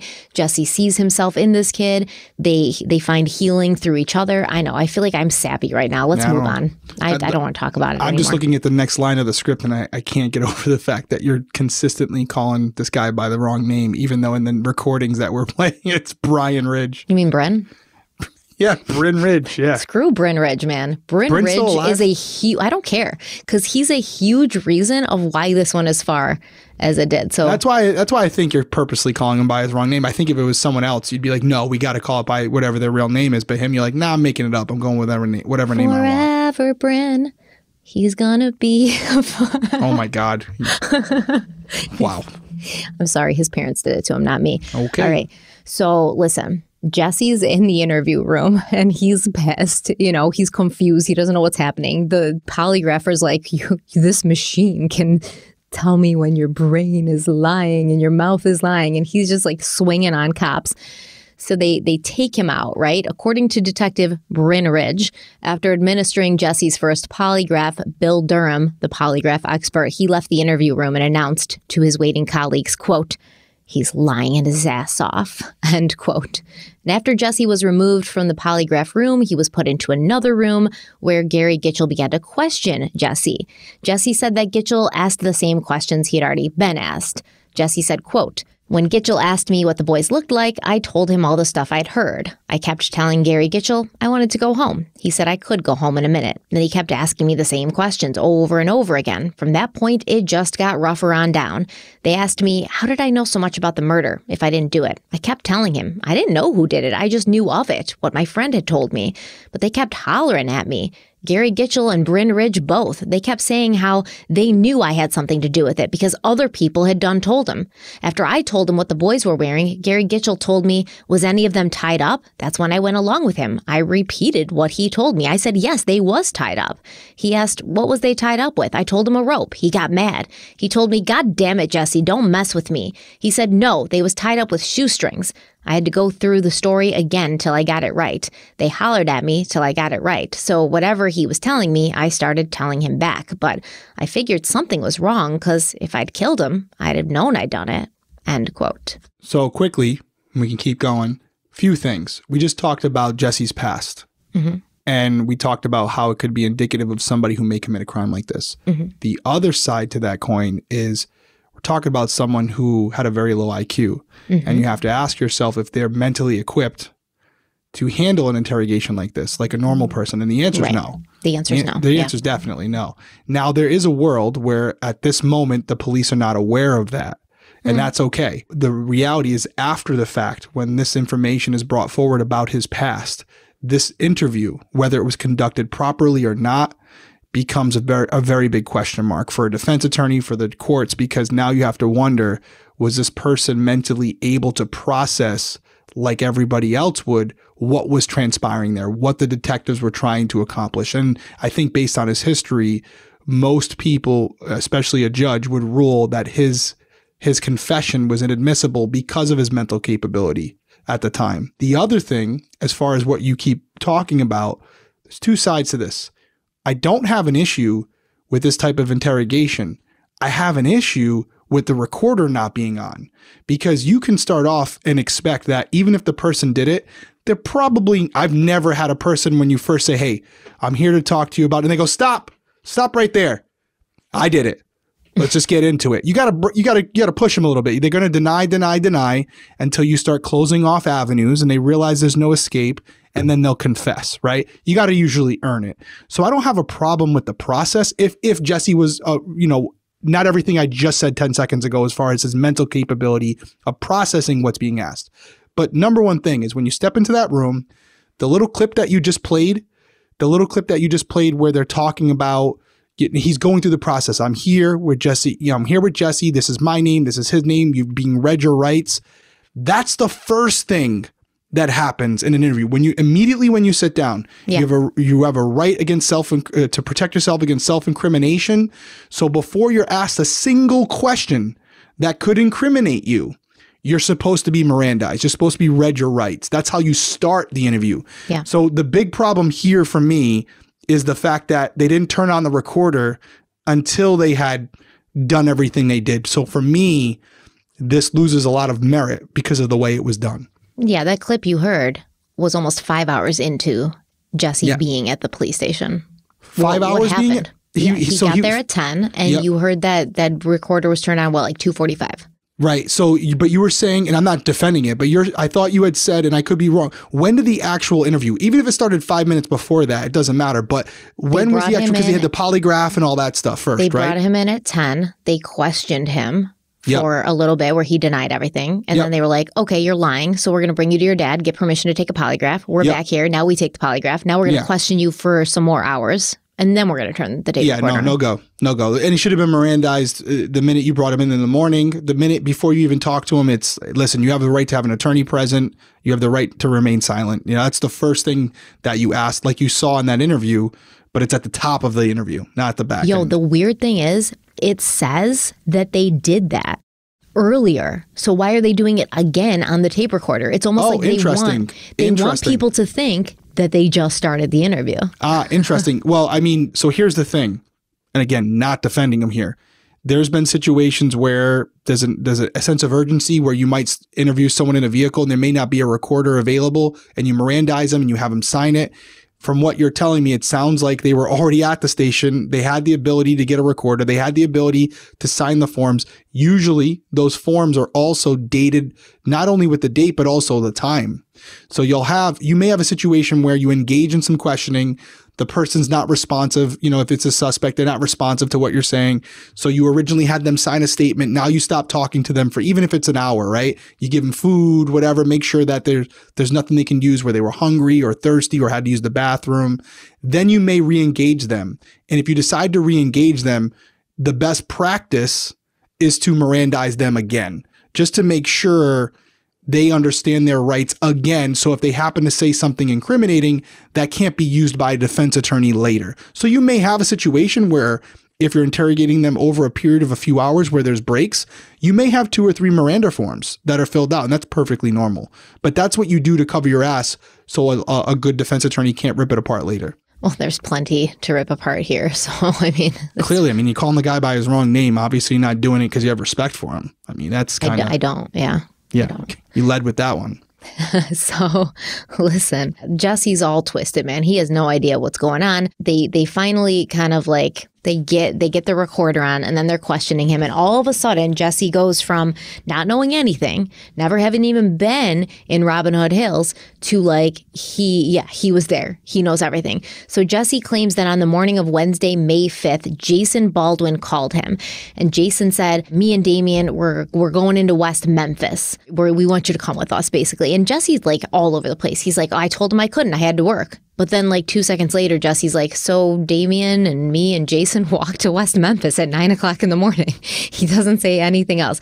They go to West Memphis and they go to Robin Hood Hills, even though Jesse claims before he's never even been there.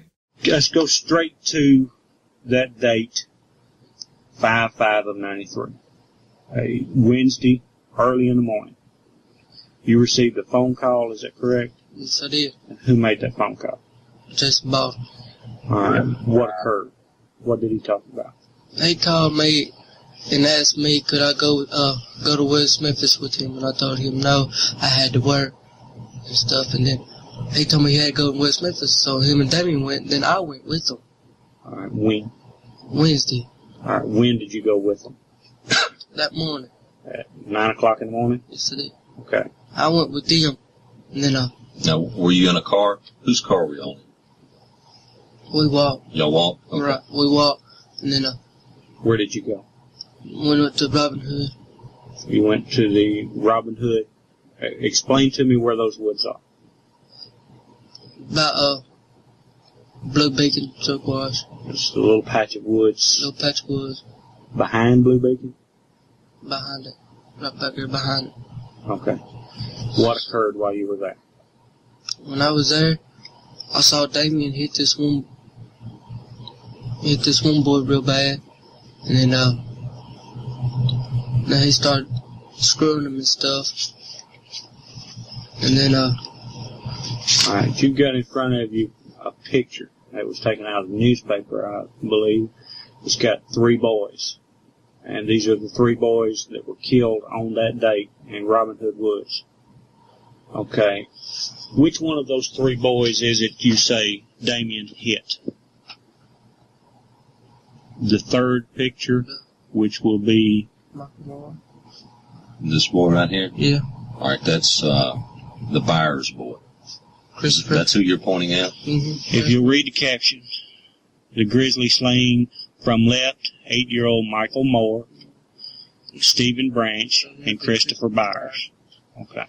All right, so we're back. I'm not going to weigh in too much on this because there's so much more context to it than just this. We just discussed it for 20 minutes. So I think I speak for a lot of people where if you were just hearing this, if all I did was turn on this recording and you don't know any elements of the case and you didn't know the investigative tactics earlier that morning, nothing, you would listen to this or watch this and say, wow, we got a confession here. So I'm not going to say anything because there's so much context to it. Like, I know how it sounds, but there's so much more to it that led to this point. So I'm just going to reserve any I know we have a lot of footage and a lot of audio we're going to play tonight. We've got another, for you guys to know, they got another 25 minutes of stuff like this, right? Is that fair to say that I'm looking at the clip that we're playing throughout the night tonight? Sure. Yeah. So we got a lot to go over. So I'm not going to dissect every piece because there's more layers to it than just what's being said. Well, I will. So. Well, you can go. Yeah, if you want to, go right ahead. Did you hear that clearly Jesse doesn't even know who any of these 3 boys were that got murdered because the police had to show him a picture from the newspaper and be like, see, read the caption. I know you said that was Michael Moore, but the person that you pointed out, who you said you saw Damien hit over the head, that's the Byers boy. That's Christopher Byers. And Jesse's like, yeah. I see. So they're showing him a picture from the newspaper with the boys' names like in the caption. Oh, so you lost me there. So what's your issue with it? What I mean, it's kind of like, I guess, putting, a lineup and having the people's names underneath. If you killed these kids and you claim you know who they are, well, wouldn't you know the difference between who Christopher Byers and Michael Moore was? Not if you didn't know the boys previously, right? You could kill 3 boys and not know their names. He did know. Now you don't hear him say it. They didn't record that part. But basically he was like, yeah, we knew them and we lured them there and... Okay. Well, going off of this clip, again, see, that's what's hard for me, right? Like, I'm not hearing that, but if I'm just taking it at this recording, I don't have an issue with the names being at the bottom there. I don't have an issue with them showing him the boys and then them saying which one was it and him pointing to one and misidentifying them by name, because that may be something where we have killers who don't necessarily at the time, who don't know their victims. It's terrible. But I guess I see where you're coming from, but yeah, that is not as much of a red flag or against policy to do something like that. I guess you could just take photos of the kids regularly and not have this newspaper article probably be a better solution, but it doesn't have the same impact that it would, as I described earlier, with like a photo lineup where you're implicating someone in the crime as opposed to just the victims. Okay, what do you think about when they're asking him where Robin Hood Hills is and he's like behind Blue Beacon Truck Wash and they're like, just a little patch of woods back there, right? Kind of like they're describing it for him because he's never been there before. Don't come for me, Stephanie, but I don't have an issue with, again, the way it's being said there. But I know you want my honest opinion. Mm-hmm. So that didn't like register for me where I was like, oh, they're definitely leading him hard. But again, we got so much to go. I'm not team anyone right now, but just this little clip, I didn't see anything that was super glaring. Yeah. That's a good way to say it. Yeah. All right, let's keep going. So you saw Damien strike Chris Byers in the head. Right. What did he hit him with? He hit him with his fist and bruised him all up real bad. And then Jason turned around and hit Stevie Branch. Okay. And started doing the same thing. Then the other one took off. Michael Moore took off running. So I chased him and grabbed him and held him till they got there, and then I left. Okay. All right. When you get the boys back together, where are you at from the creek? I was up by the service road. Up by the service road? Okay. Now, when he hits the first boy, where are they at when he hits him? Are you in the woods? You on the side of the big bayou? You out in the field? Where you at? I was in the woods. In the woods. Okay, you've been down there in those woods before. So can you describe to me what in those woods, what's the location where you were? Is there a path you go down? I was down a little path. Alright, where does that path go to? It lead out there close to the field, close to the interstate. Okay. Stuff where I was at. Alright. I was close by the interstate. When he hits the first boy, and then Jason hits another boy, and one takes off running, where does he run to? That one, he runs out, going out the park, and I chased him and grabbed him and brought him back. Which way does he go? I mean, does he going back towards where the houses are? Is he going to Blue Beacon? Is he going out towards the field? Where's he running to? Towards the houses. Towards the houses. Where the pipe is that goes across the water? Yeah. Okay. He ran out there, and I called him and brought him back. And then I took off. Okay. All right. Do you feel like there's a little bit more leading going on here by Detective Bryn Ridge, where he's like, can you describe the woods? And Jesse's like, and he's like, is there a path? Did you take a path? That was the one thing. Let him answer the question. There were some points where I thought it was good, where he's like letting them say where they went, not necessarily filling in the blanks. And then there's stuff like that where I was like, just shut up for a second. Like silence is a huge asset that you have as a detective. Like ask a question and then let them fill that silence with their words. Shut up and just let them talk for as long as they want to talk. And then when they're done, you can ask the next question. So I don't like their style to begin with. I feel like both of them, there's two investigators there. They're both interviewing him. I never liked that style. Usually one person's conducting it, the other person's watching. So I don't necessarily like that style. Little leading on that where it's like you want to make sure that they're telling you the truth and describing the area so that you know they've actually been there before. But before they can answer, there was the path and there was also, towards the homes. And the other detective says, where the pipe is, just shut up. Just shut up and let them talk. Exactly. And I think that's the big issue because Jesse was not there. And they obviously had like a map and pictures and stuff in front of him. So he's kind of going off of what he sees on the table in front of him. But let's take our last break and we'll be back to listen to this interview further. Most of you have probably heard me sing the praises of Prose, the world's most personalized hair care. Switching to a custom routine from Prose has definitely been one of the better things I've done for my hair. I mean, there's been a lot of bad things that I've done for my hair, but using Prose has kind of mitigated the horrible things I've done to my hair in the past. But I want to tell you about the incredible results I'm seeing since using my customized Prose products. The texture of my hair has been softer and smoother. It feels stronger. There's definitely less breakage happening, and it just seems to be more consistently good every single day. And that's because Prose knows that there's more to you than just your hair type. And that's why they have given over 1 million consultations with their in-depth hair quiz, which is exactly how I got started and how you're going to get started too. Some of the quiz questions are really straightforward, like what is your hair type? Then they start asking you things like where do you live? What's your zip code? What's your diet like? What's your exercise like? And that's because those things matter. What you eat, where you live, how much damage your hair has sustained, all of that makes your hair needs unique from everyone else's. By analyzing over 85 personal factors, Prose determines a unique blend of ingredients to treat your exact concerns, and they handpick clean ingredients that get closer to your hair goals with every wash. Best of all, Prose has a review and refine feature, so you can tweak your formula for any reason. Let's say you moved from Florida to Vegas. You moved from a really humid place to a really, really dry place. That is going to change your Prose formula. And as a carbon neutral certified B Corp, Prose is an industry leader in clean and responsible beauty. All their ingredients are sustainably sourced, ethically gathered, and cruelty-free. They're also the first beauty brand to go carbon neutral. So if you're not 100% positive that Prose is the best hair care you've ever had, they'll take the products back, no questions asked, which I think is really big. You'll get a refund, they'll take it back. You can literally just try it out and see if it works for you.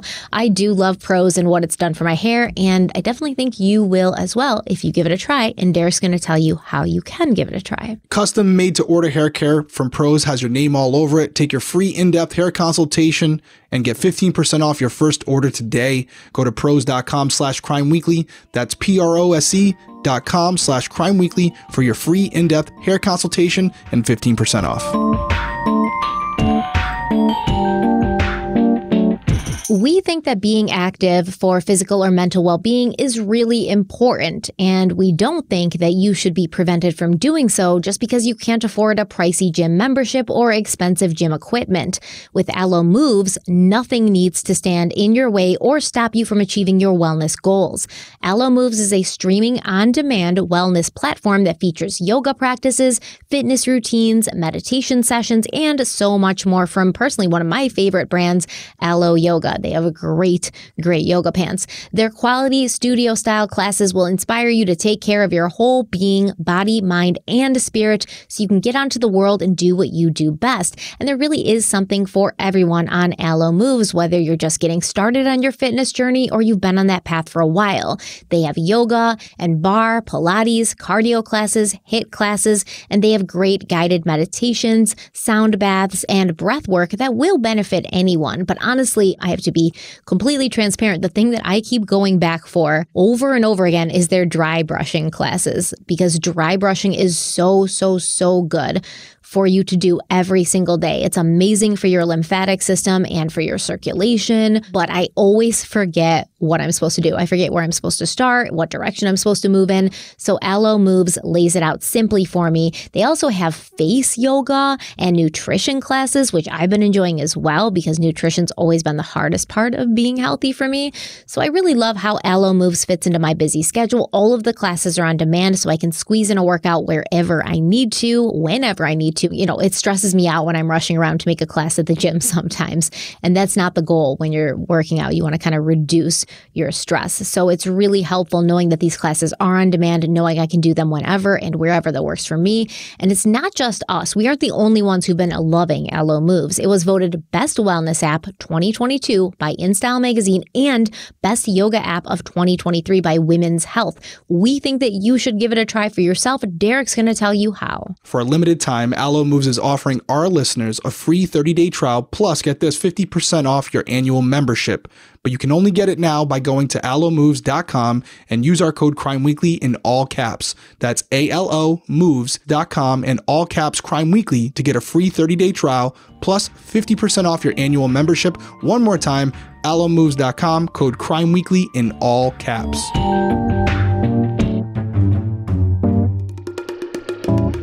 Okay, we're back, and let's play the next clip. Well, you came back a little bit later, and all three boys are tied. Mm-hmm. Is that right? Mm-hmm. And I took off and went home. All right. Have they got their clothes on when you saw them tied? They had them off. They had already gotten them off. When he first hit the boy, when Damien first hit the first boy, did they have their clothes on then? Mm-hmm. All right. When did they take their clothes off? Right after they beat up all three of them and beat them up real bad. Beat them up real bad. And then they took their clothes off. Mm-hmm. And then they tied them. Then they tied them up, tied their hands up. They start screwing them and stuff, cutting them and stuff. And I saw it and I turned around and looked. And then I took off running. I went home. And then they called me and asked me how come I didn't stay. I told them I just couldn't. Just couldn't stay for them. I couldn't stand to see what they were doing to them. Okay. Now, when it's going on, when it's taking place, you saw somebody with a knife. Who had a knife? Jason. Jason had a knife. What did he cut with the knife? What did you see him cut, or who did you see him cut? I saw him cut one of the little boys. All right, where did he cut him at? He was cutting him in the face. Cutting him in the face. Another boy was cut, I understand. Where was he cut at? At the bottom. On his bottom? Was he face down and he was cutting on him, or? He was. Now you talking about bottom, do you mean right here? Mm-hmm. In his groin area?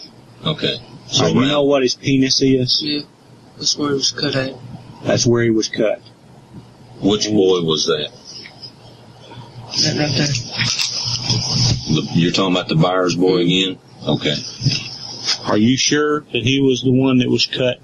That's when I seen him cutting on. Okay. Do you know what a penis is? Yes. All right. Is that where he was cutting? That's where I seen him going down that. And he was on his back. I seen him going down like that real close to his penis and stuff. And I saw some blood, and that's when I took off. Okay, so you heard Bryn Ridge was like, where did they cut him? Like his face, where else? And Jesse says one of the boys was cut at the bottom. And then Gary Gitchell cuts in and he's like, do you mean right here? Right there? And Gitchell would later say, he was like, because they were like, why did you point and basically lead him? And he was like, I didn't point. When I said right there, it was Jesse who pointed to the groin area, which is clearly a lie because it doesn't make any sense that Gary Gitchell would be like, do you mean right here?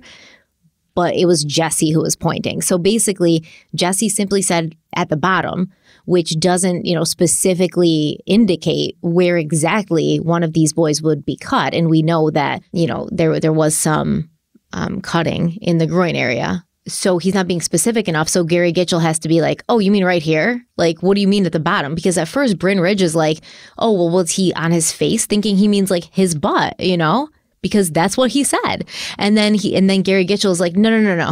You mean right here? Like in the groin area. That's what you mean. And Jesse's like, yeah, that's what I mean. And then Bryn Ridge is over here like, do you know what a penis is? What is that about, man? Like, if you have to ask this kid if he knows what a penis is, you probably shouldn't be interviewing him without a parent or a lawyer present. Because if you're that concerned that Jesse Miskelly Jr., who I assume has a penis, might not know what one is, then maybe he's not like gonna do very well in questioning with you. Yeah, it was just a lot more leading where they're just, the guy's not finished speaking and they're getting excited almost, where they're like, oh, this is it. This is the smoking gun. And they just can't wait. Just let him speak, let him talk. And then if he's silent, then you can start filling the void. I will say, and I'm not trying to be argumentative or go against the grain, but I will say, is it possible that as you're interviewing the person, you're like, okay, well, what do you mean? Where was it? Was it? And as you're saying it, they're non-verbally going like this. And you're like, oh, in the groin area? And he's like, yeah, in the groin area. Yeah, I guess. I don't know if I believe that. He said it so quickly that I don't really. Right. Like, so I'm trying to think about it visually. Like, he could have been like, so what do you mean the bottom? What do you mean the bottom? Like, and as he's saying it, Jesse's going like this. Mm-hmm. And he's going, oh, in the groin? Doesn't still make it true. It doesn't negate everything else you're saying as far as they're leading him constantly. Just let him talk. And so I don't like it. It's like tough to listen to because they're so quick to try to pull it out of them. This is a dance. You got to go slow. You got to take your time. You got to let them talk. And it's almost distracting. It means so much more. Even if it takes him 30 minutes to get to saying it was his penis, let him say it, right? Just let it come out of him naturally. And it's going to hold so much more weight at court because there's no way to spin that and say, oh, you let him there. I'll also say you can kind of tell that there's a previous conversation before this conversation because there's gaps in the questions where there's things that are inferred as if they've already spoken about it. So, and they kind of catch themselves a little bit sometimes where they're like, so you said there was some cutting, or from what I understand, another boy was cut. You know, see how he caught himself when he said that? He goes, from what I understand, another boy was cut too, right? And so it feels like there was a previous conversation that's not on record that they're trying to stay on this path like this is the first one, but it's not. There's been some previous conversations, and you're starting to see little parts of that where something that he forgot he didn't discuss in this particular recording that was mentioned earlier is being brought into this discussion. For instance, the knife, right? So exactly, you don't hear Jesse at all in this interview. And obviously I'm not playing all of it for you, but I took out like, a lot of stuff that's kind of just like repetitive, but you do not hear him at all in this interview mention anything about a knife. In fact, he says Damien hit Chris Byers with his fist at first. There's no other weapons being talked about. And then all of a sudden, Bryn Ridge is over here like, now you said they had a knife. Didn't he say they were cutting him? I thought he said they were hitting him, they were cutting him.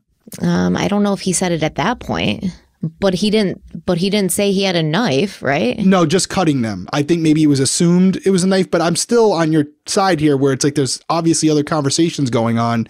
But listen, this is the one thing I can tell you just by listening to the first few minutes of this interview. They're not good interviewers. They're not trained interviewers. They might have gone to a school, but they didn't listen. They're not good interviewers. And that's not a bashing on them and saying I'm better. They're not using the tactics that we're trained to use. And by no means am I the authority on interviewing interrogations, but I've been to a few different schools. I've interviewed people, and this is not the way you do it. Whether it's a larceny or a murder, this isn't the way you do it. At the most innocent level, they're excited because they think they have something and they just can't help themselves. But at worst, there's a lot more going on here where they've coerced this kid into saying it. And now they're just trying to get it all out before he forgets what they told him. That's what I was going to say. Like, at best, they just are like small town cops that not good interviewers at interviewing. They think they just solved a tragic murder. They're like, this is awesome. We got this. And they just can't save themselves. At worst, right? They have tunnel vision. Yeah. They think that Jesse and his friends did this. They think Jesse's stupid and probably just can't remember the facts correctly, so they have to help him along, or else he's going to screw it up for everybody just by being stupid and not remembering the details. It's too bad because I'll tell you what, on a scale of 1 to 10 as far as the interaction with the cutting of the penis, right? Scale 1 to 10, I'll give it like a 4. It's not the worst it could have been. It could have been like, hey, we heard that they cut his penis. Did you see that? That's a 1, right? Because then that's not guilt knowledge. You just told them. Yeah, but you don't know if that happened in the 5 hours before they turned the recording on. Let me put a disclaimer out there. I'm only going off of the interview. Yeah. That's what I'm judging off of. I don't know what happened before. It doesn't sound good, but I'm only going off the interview. That's a 4, maybe a 3. But if they would have just let him talk, if he would have organically, not assuming there was a previous conversation where they mentioned the groin or anything like that, and he just organically brought this up, Jesse, and says, yeah, they were cutting him down there. And he just said it on his own without any leading or any insinuating that was cut down there. Man, that is guilt knowledge, especially if it hadn't been, publicly released or kind of filtered out to the community that one of them their penis was cut off. Well, we do know that it was kind of like already out there, So, I mean, that's another issue, but man, that is something. I mean, it wasn't like publicly confirmed or anything. Gary Gitchell didn't do a press conference and, talk about genital mutilation, but remember that it had been on the police radio and the paper picked it up and rumors spread and things like that. So it wasn't as if it was this well-kept secret that the police wanted to make it seem like it was. Yeah, it's unfortunate because that could have been a big part of the case. But wait until you hear the timeline that Jesse gives for that day. Even after being at the police station for 5 hours and being questioned already, he still initially gives this timeline. And this is a timeline that the detectives could not make work, no matter how hard they tried, to the point where you can hear them end up like trying to convince Jesse that he must have been wrong about the time because he didn't wear a watch. And about what time was it that all this was taking place? They called me about... I'm not saying when they called you. I'm saying what time was it that you were actually there in the park? I was there about 12. About noon? Okay. Was it after school? Had let out? I didn't go to school. What, these other boys? No, they skipped school. They skipped They school? was going to catch their bus or stuff, and they was on their bikes. So, alright, they were on their bikes. Where were their bikes at?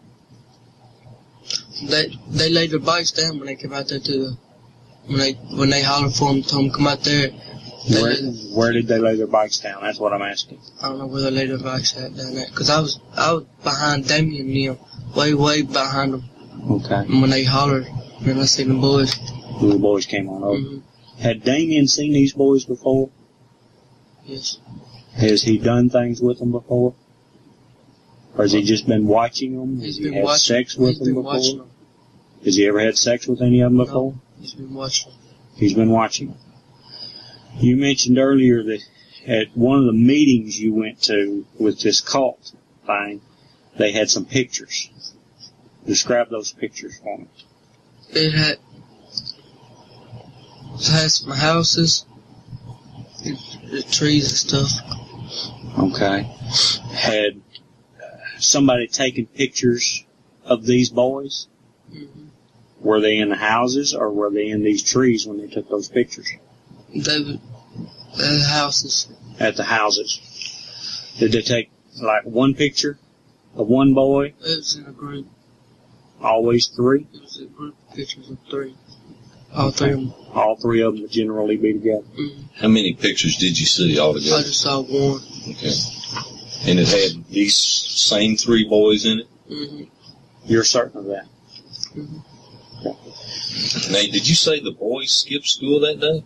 These little boys did? Mm-hmm. Are you sure? They was going to going somewhere, and like I said, Damien and them left before I did. I told them I'd meet them there and stuff. I had to get ready and stuff. I'd meet them there. And it was early in the morning, so they went ahead and met me up. They went ahead, went up there, and then I came up, later on behind them. What time did you get there? I got there about 9. In the morning? Mm-hmm. Of Wednesday morning? Mm-hmm. And what time is it right now? Right now? Yeah. You don't know what time it is? Do you not wear a watch? It's at home. My dad woke me up this morning. Your time period might not be exactly right what you're saying. Right. But it was like early in the day, but you don't know exactly what time. Okay. Because I've got some real confusion with the times you're telling me. But now, this 9 o'clock in the evening call that you've got, explain that to me. Well, after all the stuff happened that night that they done it, okay, I went home about noon. Then they called me at 9 o'clock that night. They called me. Okay.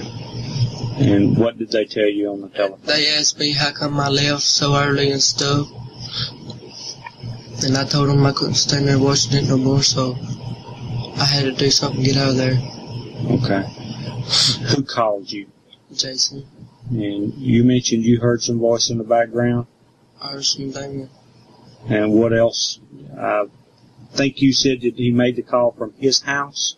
He made a call from his house, and Damien was hollering in the background and said, "We done it, we done it. What we gonna do if somebody saw us? What we gonna do?"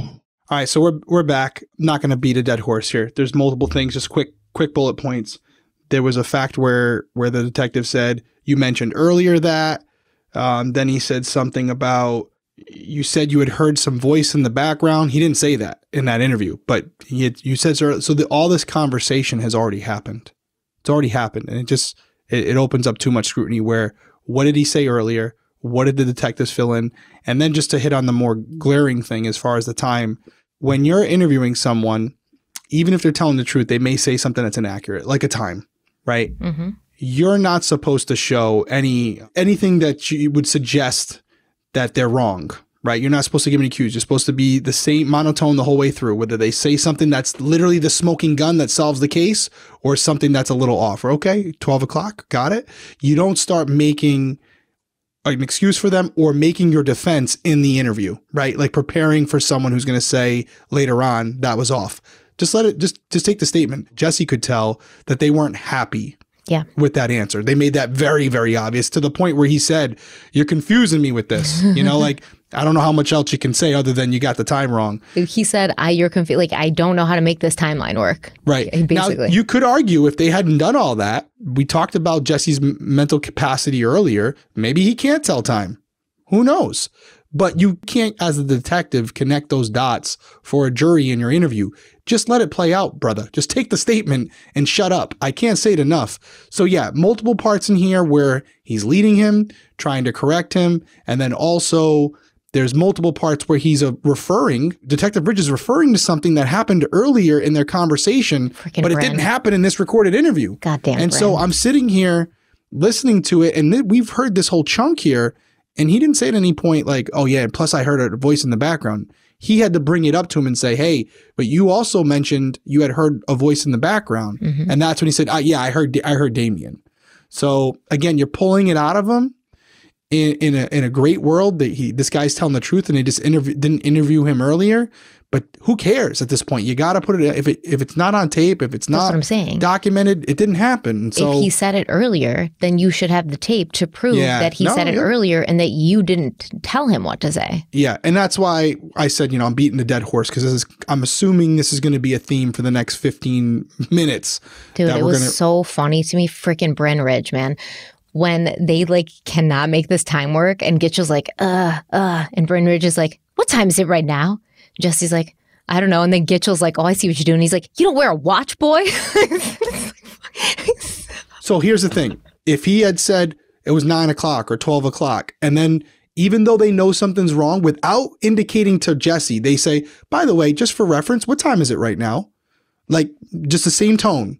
It's 1 o'clock. Okay, let the record state that it's actually 4 o'clock right now, but let's continue. No big deal. Yeah, but he's trying to explain to them, like, "Yeah, I normally wear a watch, but it's at home because my dad woke me up because y'all knocked on my freaking door in the morning." And he's trying to say that, and they're like, "Oh, you don't wear a watch? Maybe you don't even know what time it is." Like, they're not even letting him speak and explain why he does not have his watch on and why he normally would. Yeah, no, just to repeat it, this is not a great interview. We won't be showing this one at the next interview school. The school of interviews. Well, we might actually, just what not to do. Yeah. Bryn Ridge, everybody. I'm going to call him Brian Ridge. I'm giving him at least that. Well. But Bryn Ridge it is for you. All right, let's continue on. They're going to call me Derek. I always see people spell your name sometimes Derek, and it hurts me. It hurts my heart. I love when they do that. They're always like, I listen to this channel so much and I know so much about it. I just don't like Derek, and they don't even spell my name right. And my name comes across the screen every single episode. They're probably doing a Stephanie where they're like, "I'm not even going to give you the respect." Yeah, right. I wish they were all that smart. That's definitely not the case. That's definitely not the case. A lot of them are just like, "I don't like this guy's face. He's out." Canceled. Yep, he's out. They've got like a post-it note on the screen where you are. Yeah, exactly. They just hate me naturally. That's and I'm not okay. saying all of you are dumb. I'm just saying there's trolls in there. You guys know. You guys ain't He's saying stupid. just the ones that hate him are dumb. Yeah, just if you don't like me, obviously you're not intelligent. Obviously. Okay, let's continue on. Okay. So before we play this next clip, just a heads up to everybody. It is pretty descriptive what they're talking about here. Whether you believe it or not, that's up to you. But either way, just the details that they talk about here, it is a tough listen. So just keep that in mind. Maybe you want to skip over this little section here if you don't want to hear it. You guys kind of know where it's going, but just wanted to give you the heads up. Now, the knives. Was there one knife, two knives? Was your knife there? Did somebody take you and use your knife? Do you have a knife? I got one knife. Where is it at? It's at home. Okay. The knife that you said Jason was using? Mm-hmm. Where is it? I don't know what he done with it, because after I left, then that's when I don't know what they done with it. After I left, I don't know what they done with it. He didn't tell you he hid it somewhere? Son, I got a feeling here. You're not quite telling me everything. Now we are recording everything. So this is very, very important to tell us the entire truth. If you were there the whole time, then tell us you were there the whole time. Don't leave anything out. This is very, very important. Now just tell us the truth. I was there until they tied him up. And then that's when I left. After they tied him up, I left. But you saw him cutting on the boys. I saw him cutting on them. And then what else left is there after that? They laid the knives down beside them, and I saw them tying them up, and then that's when I left. Were the boys conscious, or were they? They was unconscious then. Unconscious. Okay. And then after I left, they done more. They done more. They started screwing them again. Okay. How were they screwing them when you saw them? Jason stuck his in one of them's mouth, and Damien was screwing one of them up the ass and stuff. Okay. Alright, and the one that they were cutting the penis off of, did any of them, or cutting the penis or whatever was being done, did they have sex with him at all? No. Did either one of them? Jason did. Jason did. Jason was screwing him while Damien stuck his in his mouth and that little boy's mouth. Okay. How did he have sex with that one? Damien, he was holding him down, right? And Jason had his legs up in the air and that little boy was kicking, saying, don't, like that. Okay. He had his legs up in the air. Alright.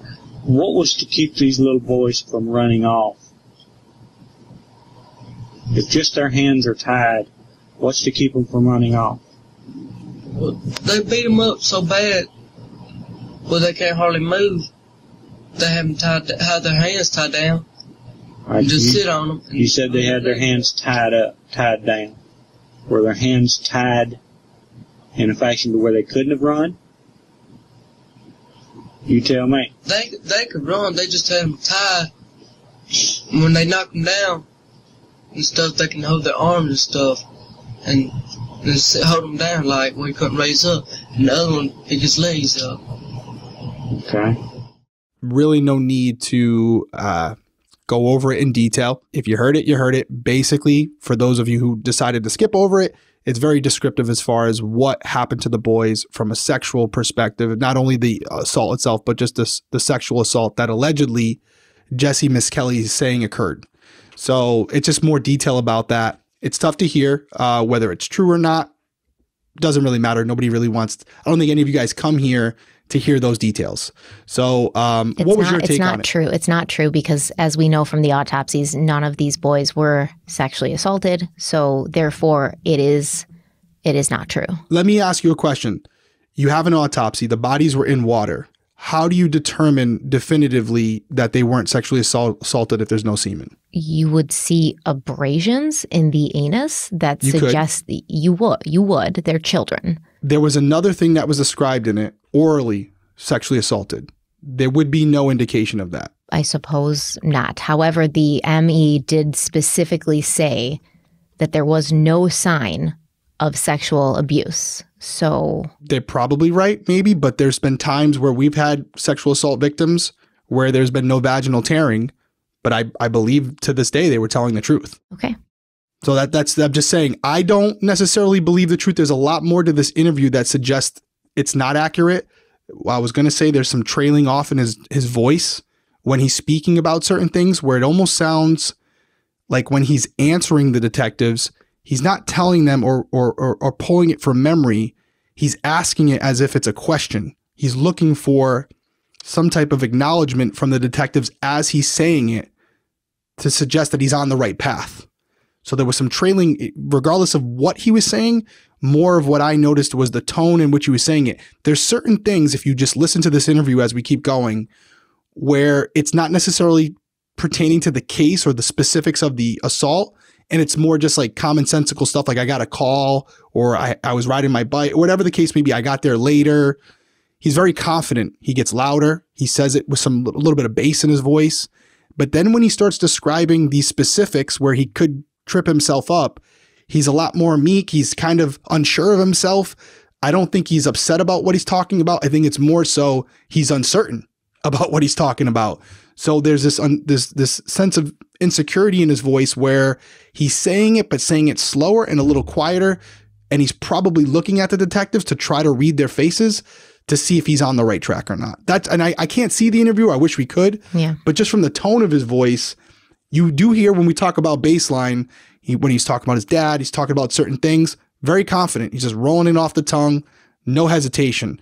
Then when we're getting into these specifics where they really want to dive into the details, his tone of voice definitely changes. And some may argue it's because it's tough to talk about. I would argue that it may be because he doesn't know what he's really saying. He's just kind of making it up as he goes along. Yeah. Or, I mean, like I said, I didn't want to get into detail about what Aaron Hutchinson claimed, but it is kind of along these lines. So it is possible that the police in that 5 hours that they weren't recording at some point kind of led Jesse through what Aaron Hutchinson had said. So he's just sort of like trying to keep on that same track. Yeah. And even if they didn't, it doesn't matter because the insinuation is there now and that's their fault. So regardless of whether they did or not, that's what people are going to assume, and rightfully so. When you're leading them in the interview that's recorded, when you're mentioning things from the previous conversation, you're setting yourself up for failure. Yeah, and right after this, there's a break in the tape. Like the recording stops. The recording stops, but it doesn't seem that the interview stops, because when they come back, the first thing that Detective Bryn Ridge says is, quote, "They had them under control. You were there the whole time this was taking place," end quote. And I think it's pretty clear that Jesse has no idea what he's talking about. And he's saying wild things. And like I said, it sounds like he's just getting wilder and wilder. He's trying to stick to the story of Aaron Hutchinson, which maybe the police have sort of already like filled him in on. And you can tell when he starts to like stray off of that path, they kind of like direct him back, and they don't seem to really be happy about the fact that he's kind of not keeping to the script. When they stop the tape, did they say they're taking a break? It just stops. It just stops. They didn't say like, hey, we had to turn the tape over, nothing. And then it just picks back up. No, you see everything in this clip here. It just says like a break in the tape. Okay. Let's play it then. So they had them under control. You were there the whole time that was taking place? I was there. Okay. One of them was cut on the face real bad. Is that what you said? Mm-hmm. And one of them was being cut on his penis. Yes. All right. Did anyone use a stick and hit the boys with? That man had kind of a big old stick when he hit that first one. After he hit him with his fist, knocked him down, then he got him a big old stick and hit him. What did the stick look like? I mean, was it like a big log like that, or is it a stick? I'd say it was about that big around. I'd say about that long. Okay. About the size of a baseball bat, maybe just a little bit bigger around. Yeah. That's what you described with your hands, right? Right. Okay. How long was the knife that Jason was using? About that long. All right, you're describing a knife that would be about 6 inches long? Is that right? Mm-hmm. And what kind of blade did it have on it?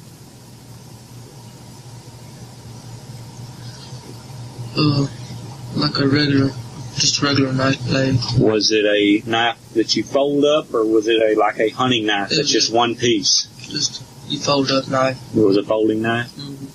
Okay. Does Damien have a knife? No. He doesn't have one? He didn't have one that night? He didn't have one that day. Did he borrow yours? No, he didn't borrow mine. Okay. Did they have a briefcase with them? Mm-hmm. You didn't see a I didn't briefcase? see a briefcase. Not unless they left it there that day before it happened. Unless they left it there then, but I didn't see it there that day. Have you ever seen them with a briefcase before? I seen once that one night, I seen it with them that night. Okay. What is kept inside that briefcase? They had some cocaine and a little gun. Is that where you first saw the pictures Mm-hmm. of the boys? Right there in Lakeshore. And you saw the pictures in the briefcase? Mm-hmm. I heard when we had that call. Okay. Now, you have participated in this cult, right? Yes. How long have you been involved in it? Been in for about 3 months. Okay. Tell me some of the things y'all do typically in the woods as being in this cult. We go out, kill dogs and stuff, and then carry girls out there. All right, what do you do with the girls when you're out there? We screw them and stuff. Does just everybody take turns? Everybody, and all have orgies and stuff like that. Okay. When you kill a dog, what do you do with it? We usually skin it, build a little bonfire, and eat it and stuff.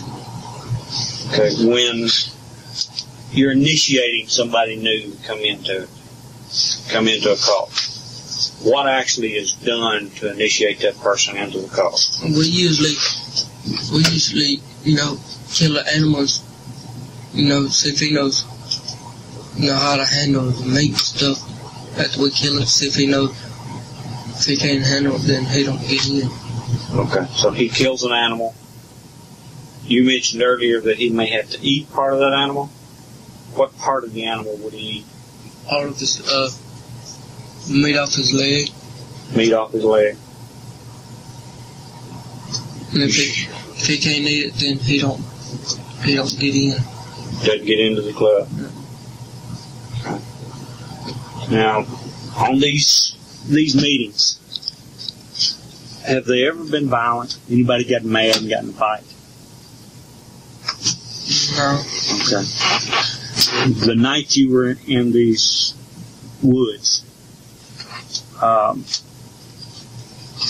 had y'all been in the water? Yeah, we've been in the water. We was playing around in it. You were playing around in the water. All right. What were you doing in the water? Besides just playing, I mean, the little boys, had they been in the water? Did they get in the water with y'all?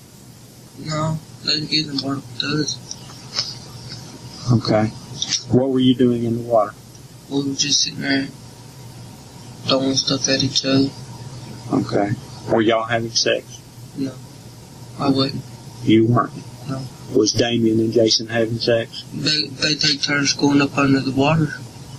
Going under the water? What were they doing under the water? I don't know. They sit so far away. They go up in the water, stay for about 5-10 seconds, and then come up, and the other one go down. Okay. So they were just messing around in the water. All right. They called for these boys to come over there? Yeah, they seen the boys, and then they hollered. Damien hollered, say, hey, and the boys came out there. Did they call them by name? They just hollered, and then they just showed up. Where did the boys put their bikes? Close right there before you come in. They laid it down right there. Okay. And I don't know what, after I left, I don't know what that was about.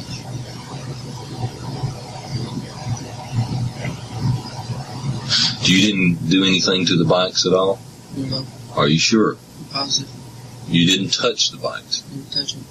Okay. Let me ask you something. This is real serious, and I want you to be real truthful. And I want you to think about it before you answer. Don't just say yes or no real quick.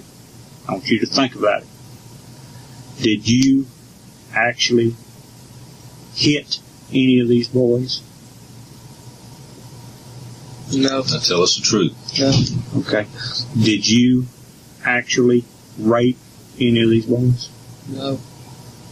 Did you actually kill any of these boys? No. Did you see any of the boys actually killed? Yes. Okay. Which one did you see killed? That right there. Yes, you're pointing to the Byers boy again? Mm-hmm. Okay. And how was he actually killed? He choked him real bad, like. Choking him. Okay. What was he choking him with? It's like a stick.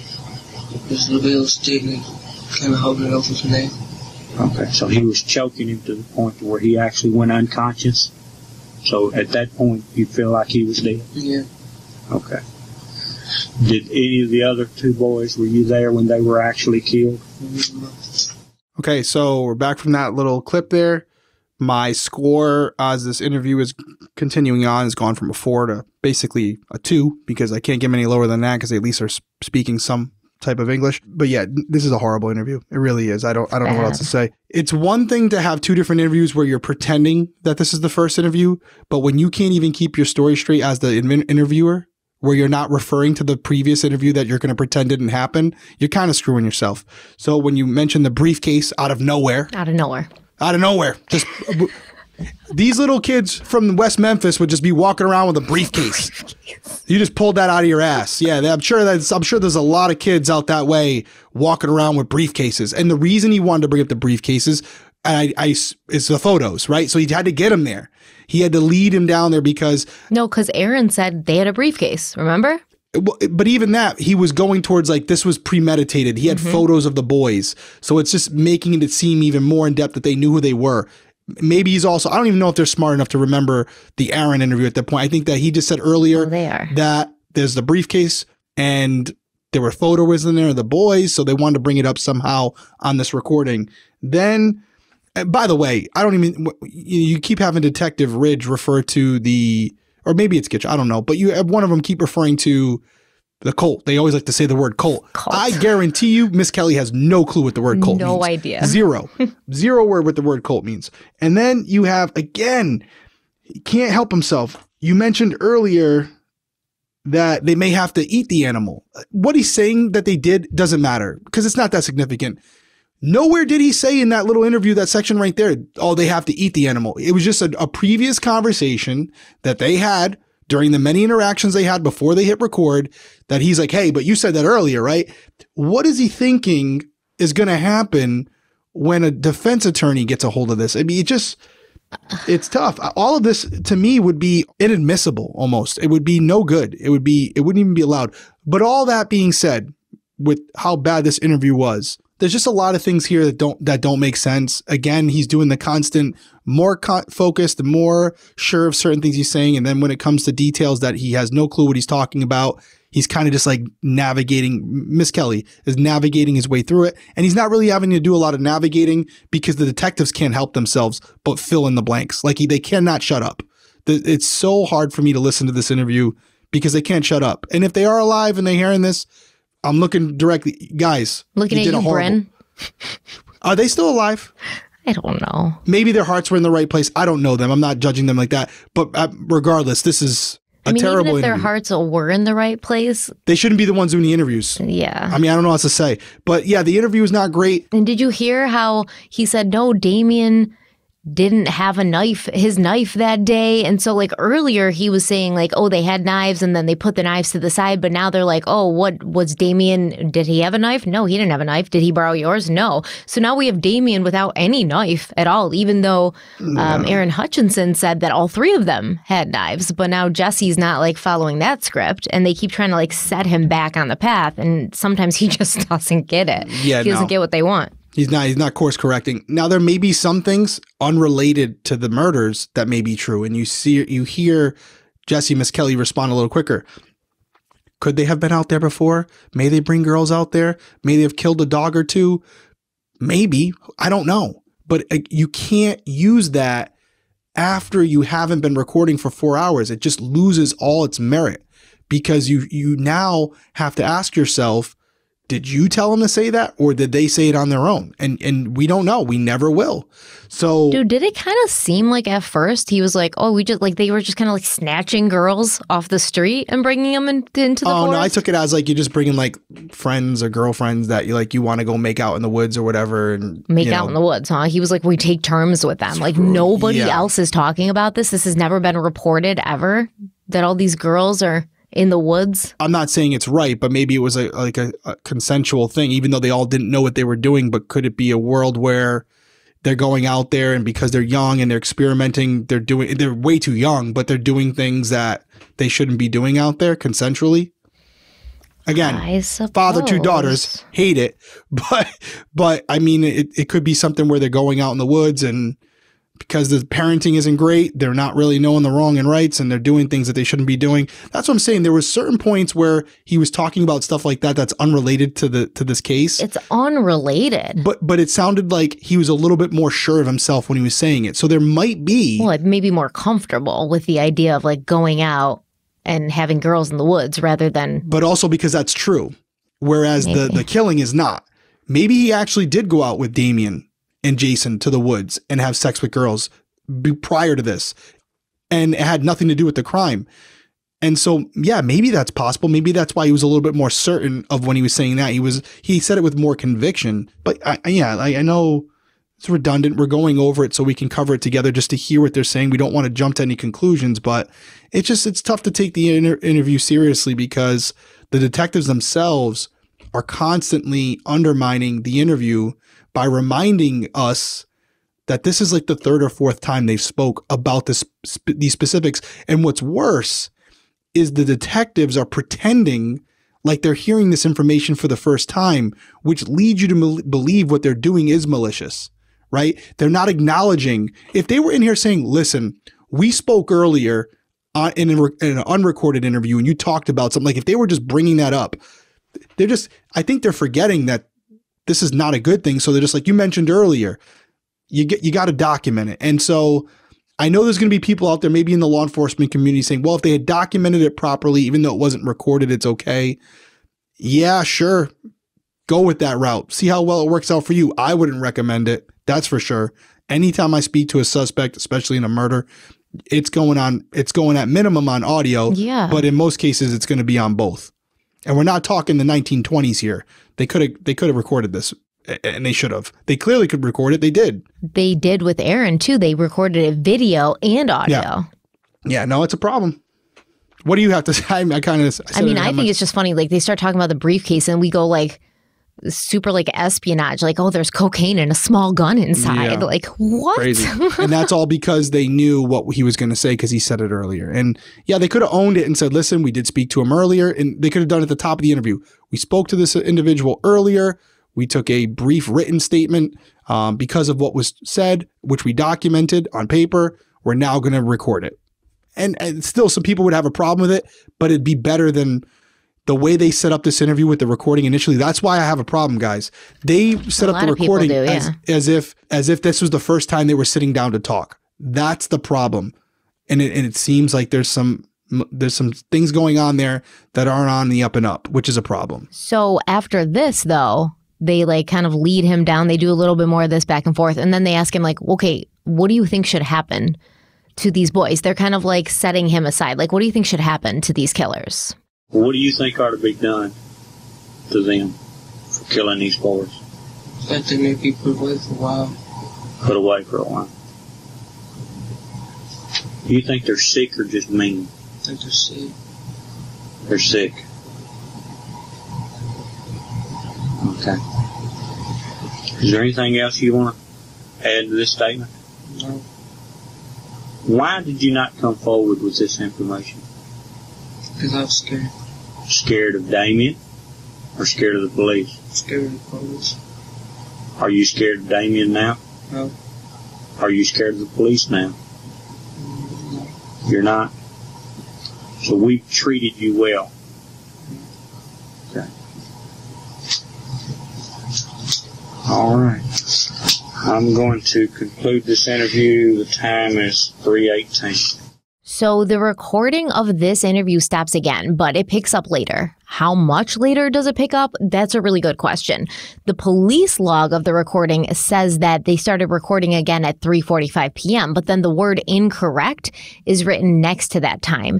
Gary Gitchell estimates that the recording started again around 5 p.m., and the focus of this interview was to clear up some discrepancies in Jesse's previous statements, specifically the timing, because remember, Jesse said he was in the woods at 9 a.m. and then everything started around noon. But obviously we know that Christopher Byers, Michael Moore, and Stevie Branch were in school all day that day. They didn't skip school.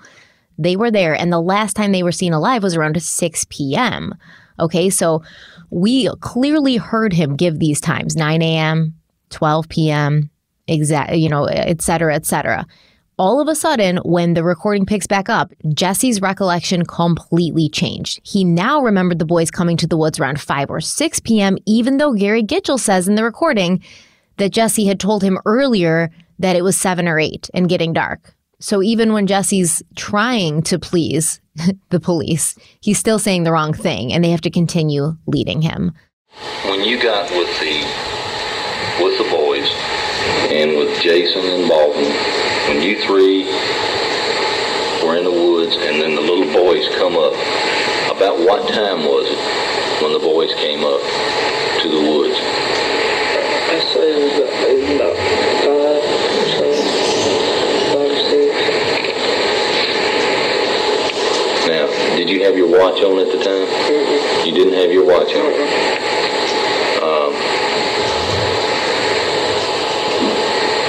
You told me earlier it's around 7 or 8, or which time is it? It's 7 or 8. Are you? It was starting to get dark. Okay. I remember it was starting to get dark. Okay. Well, that clears it up. I didn't know. That's what I was wondering. Was it getting dark or what? We got out there at 6, but the boys came up when it was starting to get dark. Okay. So you and Jason and Baldwin, Damien, y'all got there right at 6? About 6. Is that a normal time y'all meet at 6? Yeah. Okay. When you do your cult stuff, does 6 mean something? I mean, is that a time you normally do meet? Yeah. Okay. So y'all met out there at 6, and then the boys come up about what time? About 7. About 7 o'clock. Okay.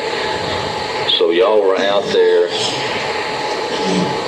with the boys and all this stuff going on, and until you noticed it started getting dark. Is that correct? Mm-hmm. Okay. Now, you're sure about that? Yes. Okay. Okay.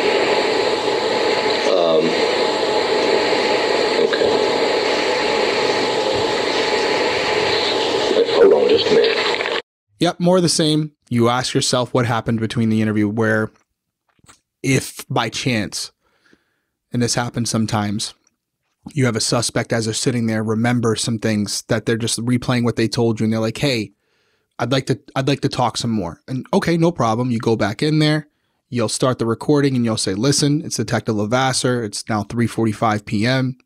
Jesse Miskelly has informed me that he has some information that he would like to relay to me that he didn't relay in the first interview. In no way was he spoken to or given any information by me or any of my colleagues. This is something that he initiated, and we just want to add it for the record. He wishes to speak to us, so we're starting the recording again. Boom. Now you start. And even if you want to add a little, whipped cream on top, you Mirandize him again, just to make sure. Now you go into the interview. That's not what happened here. Many hours have passed. Jesse Miskelly doesn't seem like the type of guy who knew the time to begin with the first time, so he definitely wouldn't come back to them and go, hey, actually, this was the time. So yeah, it's hard to believe anything at this point because it's very apparent, or at least highly likely, that the detectives are pumping this kid up in between recordings to keep him on track. Now, there's two sides to this. You could say these cops are just believe that they got the right people, so they're trying to assist in their investigation, and they got tunnel vision. And that could be, but yep, it's not doesn't right. make it right. Yeah. No, it's not right. Or you could go in the angle that they knew that they didn't have the right guys and they were just trying to pin it on them. And they just needed this kid to implicate them. So pick whatever side you want. Me, I'm leaning more towards these cops decided initially these were the guys. And as soon as this kid gave them anything, they ran with it and they just kept pumping them. And maybe I'm not giving them enough credit. Maybe they knew how much they were leading them and they just didn't care. I don't know. I'm not in their brains.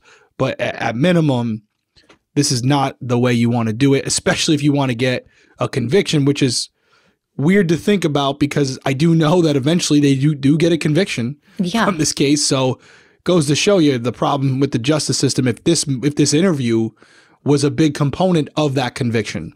It just seems super irresponsible to hear all these discrepancies and then continue.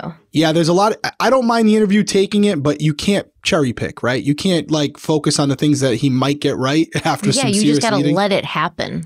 That's why you just shut up and you just listen. A lot of interviews. That's what I always tell you. Just shut up and listen. Yeah, and ain't that the truth? A lot of the times, initially what you would do is you say, hey, start to finish. Just tell me what happened. And you just let them go from literally start to finish. Like, tell me the whole story. And as they're talking, you're writing down questions. You're writing down certain elements that you want to capitalize on. Now you go back to the beginning and you break it down with individual questions about specific things. But to kind of hold their hand while they're giving you answers, it's not, in most cases, it won't work at court. It clearly worked here, but it shouldn't have. What do you think would have happened if they told Jesse, Ms. Kelly, just go, start from finish, what happened? It would have been a very short interview. It would have been so short, right? Yeah, exactly. And that's why they didn't do that. That's probably the reason that they had to guide him through this, you know, and through piecemealing multiple conversations that they had with him throughout the day, they developed a series of questions and they wanted to make sure they hit all of them in the interview. Even in this last interview with Gitchell, there was another thing that he tried to get Jesse to bite on, and Jesse was just like over his head. What am I going to say? He's done at this point. He's like, I've been here for like all day, man. What else can I do? What did he try to get him on? Oh, at the end? Yep. What did he say? So one, we won't waste any time. So one, he said he threw in the word cult there again. Yeah. But then he tried to see if there was if Jesse would pick up on the number 6, that 666, meaning the devil. Oh my God. Yeah. That's what I took from it. You're probably right, dude. Any significance to the word 6 by any chance that you decided to meet at 6 every day with your little cult friends? About the devil? The Satanists? Was it 6? Was it 6? And then did you guys write 666 on the ground or anything by any chance? We changed the police. So they're trying number to 666. So they have this whole narrative that they're going with. This was a cult. This was a sacrifice, right? And so this was a point where he could say, "Let me remind the audience, it's a cult." And by the way, 6. Right? Here we go. It's that like exposition. So I picked up on, I rolled my eyes on that one. It's like, okay. And Jesse's like, no, I don't know, man. It was 6 o'clock. Freaking Jesse's like, I said I was in a cult. What else do you want from me at this point? Yeah. He's like, I don't know what cult means, but I'm assuming it means a group of friends. So I'm going to go with it. Because the 3 best friends that anyone they might have told him have. off right. A cult means just 3 good guys who hang out and swim together. Oh, yeah. We're a cult for sure. Yeah. We swim all the time. We definitely do that. Yeah. We're a cult in big time. Oh my God. All right. So let's move on. The interviews are over. I mean, they just kept doing more of this, right? This is the, like you said, we can't beat a dead horse. But according to Jesse Ms. Kelly Jr., the thing that pushed him kind of over the edge, that sent him from denying any knowledge of the murders or of satanic activity to implicating and accusing his friends and also implicating himself, was a tactic that Gary Gitchell had used during a portion of his interview that had not been recorded. Apparently, Gitchell took a piece of paper and a pen and he drew a circle. And then inside the circle, he drew 3 dots. And then he drew a bunch of dots outside the circle. And Gitchell then pointed to the 3 dots inside the circle and he told Jesse, listen, these 3 dots represent you, Jason, and Damien, and all the dots outside of the circle, that's the police surrounding you. So Gitchell looked at Jesse and he said, do you want to be inside the circle or outside the circle? And, Jesse decided that he wanted to be outside the circle. We know that Gitchell did something like this because he admitted to it during the trial. He said it was more of a, stop straddling the fence, whose side are you on kind of thing. And Jesse was also shown a photo of Christopher Byers on the autopsy table. This photo not only, severely impacted Jesse to the point where he said, quote, "It was just a kid who was beat up in the face, but when I looked at it, it shocked me," end quote. But he said the picture was not Christopher Byers. He said it was Michael Moore. Now, keep in mind, the circle conversation, as well as perusing these autopsy photos, that was done before the tape recorder went on. So at some point before they started recording, the police must have gotten Jesse some more clarity about which boy was which. In Detective Bryn Ridge's written notes covering portions of the interview that were not recorded, he makes no mention of the circle. He makes no mention of the autopsy photos. He also makes no mention of a 6-second audio clip that was played for Jesse. And this clip was the voice of a little boy saying, "Nobody knows what happened but me," in like a super creepy way. Now, this was actually a clip taken from the interview that they did with 8-year-old Aaron Hutchinson, but Jesse was not told this. He wasn't told who it was, what it meant, nothing. In fact, they gave him the autopsy photo of Christopher Byers and then played that clip while he was holding that picture in his hand and looking at it. So that's kind of a weird tactic, but Gary Gitchell would later testify that after this tape was played and after he saw the autopsy photo, that's when Jesse immediately said that he was ready to tell them what happened. And I think you said it earlier, we've talked about so much, but then wasn't there also some insinuation that there would be reward money? Oh, yeah, there was reward money. Right, yeah. So there's reward money, and I'm assuming it would have been inferred off record, hey, listen, if you're helping us, you would be entitled to that money. Well, so, they say that did not happen, but again, Jesse and his father say that it did. Right. And so based on what I heard in the interview, I'm going to go with Jesse on this one and his father, because it seems like a lot of those tactics were being employed during this. And these detectives may justify the means to, to get to the end where they're like, hey, listen, we got to do what we got to do to get there. We'll deny it later. That's not the way you do it. That's not how that's why good cops get bad names, by these guys thinking they're doing the right thing because they just want to get these quote unquote monsters off the street, but they're so focused on individuals that they may miss the real killers. And there was a reward, like there legitimately was. There's a reward. And then you have this poor kid, $40,000 or whatever you said it was, a lot of money at that time. A lot of money. Yeah. Thinking, Jesus, not only can I get myself out of this, but I also can change my family's life. This is a lot of money. Change my life, yeah. So there's multiple reasons why this kid would be incentivized to suddenly have a change of heart. And it sounds like, just by his tone, I don't need to know the detectives, I don't need to know Jesse Miskelly. There are parts in that interview, mainly the parts that discuss the details of the case, where Jesse seems very unsure of himself. Definitely. Yeah, and that's a problem, because if he's pulling it from memory, he's going to come right out and tell you what happened, and there's going to be no delay in it because he's just going to be telling you exactly what happened. And it's something that traumatic, he would have a very good recollection of what took place. And also, I feel like if you took part in something like this is going to be one of those things that you bring to your grave. Like, you're not going to admit to it unless you're caught dead to rights. Like, this is not something you're just going to be like casually talking about doing. Right. All right. So let's quickly go over some of the problems with Jesse's statements and why some people believe that Jesse was unable to demonstrate knowledge of the crime. First, the presence of a knife. When Detective Bryn Ridge brings it up during Jesse's first recorded interview, he says, quote, "Okay, now when it's going on, when it's taking place, you saw somebody with a knife. Who had a knife?" End quote. As I said, up until that point, at least during the recording, there'd been no mention of a knife. Jesse had never said he saw anyone with a knife. We also have the time of the crime, with Jesse claimed they were in the woods around noon at 9 a.m., but later Gary Gitchell says that Jesse told him it was 7 or 8 p.m., but we never do hear Jesse say that. The scene of the crime was also described by Detective Ridge, saying, quote, "We're going to correct that even further. That's the east side. Memphis side is the east side, and you were standing at the top of the bank on the west side." End quote. Jesse had made no such statements prior to Bryn Ridge saying this.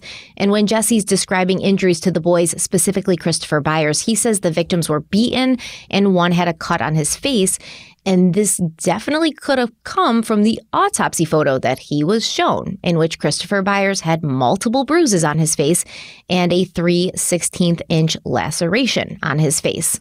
Blogger Martin David Hill points out that Jesse would often be presented with information in the form of a question. For instance, Gitchell asked if anyone had used sticks to beat the boys, and Ridge mentioned that the boys had been tied up. And these are all kind of like posed to him as questions. but it sounds like it's something they're trying to kind of make him remember instead of asking him a question. Because if they were going to ask him a question, they would have said, what did they use to beat the boys? They wouldn't have said, did they use sticks to beat the boys? Things like that. Exactly. That's interview 101. Yeah, absolutely. At one point, Gary Gitchell asks if Jesse ever saw the boys in the water. And in his first interview, Jesse said no. But in the second one, he said that Jason and Damien pulled the boys into the water. Now, we know that one of the boys appears to have been castrated. And when asked where the boys were cut, Jesse had responded at the bottom, and instead of asking to be shown exactly where, Gitchell volunteers that information. And Ridge, like, once again, I can't get over Bryn Ridge asking Jesse, like, more than once, do you know what a penis is? I just think it's super odd that they would think this teenager was with it enough to answer questions without the presence of an adult or lawyer, but they were concerned that he didn't know what a penis was. More than once, Jesse misidentifies the boys he's talking about when shown pictures, and he's directed to look at the caption, which tells you which boy is which. The police know that all three boys had been found with their legs tied to their arms, yet Jesse says only their arms were tied. He even said that one of the boys had their legs up in the air and kicking. Jesse said the only reason they didn't run away was because their attackers had beaten them so badly. He never mentions their legs being tied. And Jesse claimed that Christopher Byers had been choked with a stick, which from the autopsy, according to the medical examiner, that did not happen. In fact, they said that Chris Byers' throat was one of the very few places that he didn't have many injuries, actually. But at no point, knowing this, does Chief Gary Gitchell stop the questioning and try to figure out, like, what's going on. By dinner time, Detective Bryn Ridge, Gary Gitchell, Deputy Prosecuting Attorney John Fogelman, and Municipal Court Judge William Rainey were preparing an affidavit in which Gary Gitchell claimed, quote, Jesse Jr., during the course of the interview, gave specific information that only a person with first-hand knowledge could have had, end quote. Judge Rainey not only signed off on search warrants, but also warrants for the arrests of Jason Baldwin and Damien Eccles. That night, Jason and Damien were actually together in Damien's trailer. They were marking Jason's last day of 10th grade, and Jason's mother had told him to, go out and have fun. She would arrange for childcare for his little brothers while she worked that night. She said he deserved to celebrate his achievement. Damien's parents, Pam and Joe, were out for the night, hanging out at the newly opened Splash Casino, and they'd gotten a movie for Damien and Michelle to watch. Dominique had come over as well, and they were all settled in watching Leprechaun when the West Memphis police banged on the door of Damien's trailer to arrest him and Jason for murder. And Jesse was obviously already arrested for murder at this point. Yeah, and so the main reason they got an arrest warrant for these individuals was based on that interview that we just spent an extensive amount of time going over, and that's why we did. Because when you ask the question, part one, what did they arrest these guys? How did they get them? Like, what was the linchpin here where they actually were able to say, okay, we got him now? It's mainly this interview. Yeah. And this interview is not good. No. It's not good. And it's from someone who doesn't seem certain of themselves at specific points. And there were even things that you pointed out there. I agreed with 90% of it. The one argument I would make is the tying of the legs together. That could have been done if Jesse was telling the truth about everything else, right? If none of this other stuff was true, there could be a world where he said after they tied him up, put him on the ground, he took off running.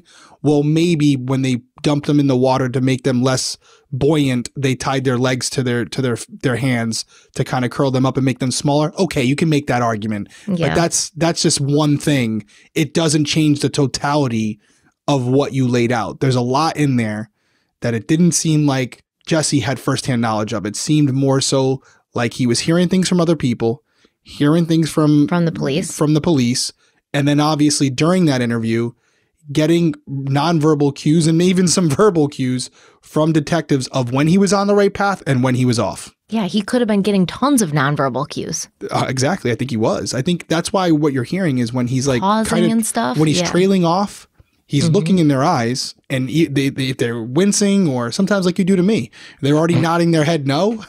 Like before you finish, you're not saying something they like. So, or maybe they're like pointing. He's like, "Oh, it was Michael Moore," and they're like, yeah. I mean, that's even more overt. But it could be just something that they don't. Like I said, they might not even know. Like you're talking to me right now. If you're watching on YouTube and you're saying something that I don't necessarily agree with, I would be like this. If you're saying something that's right on, I'm probably going to be like. And then again, if you can't say it on audio, I apologize. But then if you're saying something that I know is completely wrong, all I got to do is go like this. does that, and you know, you're like, you don't, but you know you're doing that, right? I mean, yeah, but it could be something where these guys are in that moment that they think they solved this case. Because for a second, let's just put this out there, and I know people are gonna be like, "Oh, yawn, Derek." Let's assume these guys aren't just like the absolute worst people on the planet. I mean, the detectives. I don't think that they are. Yeah, I don't think so either. But I know when it comes from me, it doesn't hold as much weight, which I understand. But let's assume for a second that these guys just truly wanted to catch the people who did this, and they really believed that it was these three boys. That's wrong. And, you know, that end of the story there, there's nowhere really more to say.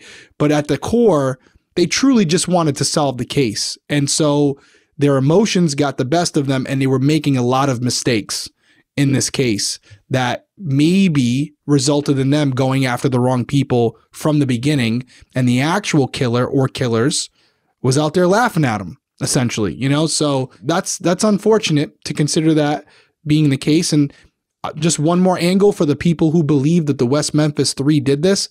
Let's say for a second they did. The way this interview was conducted is not the way you have a case hold up in court long term. And that's kind of why we are where we are today.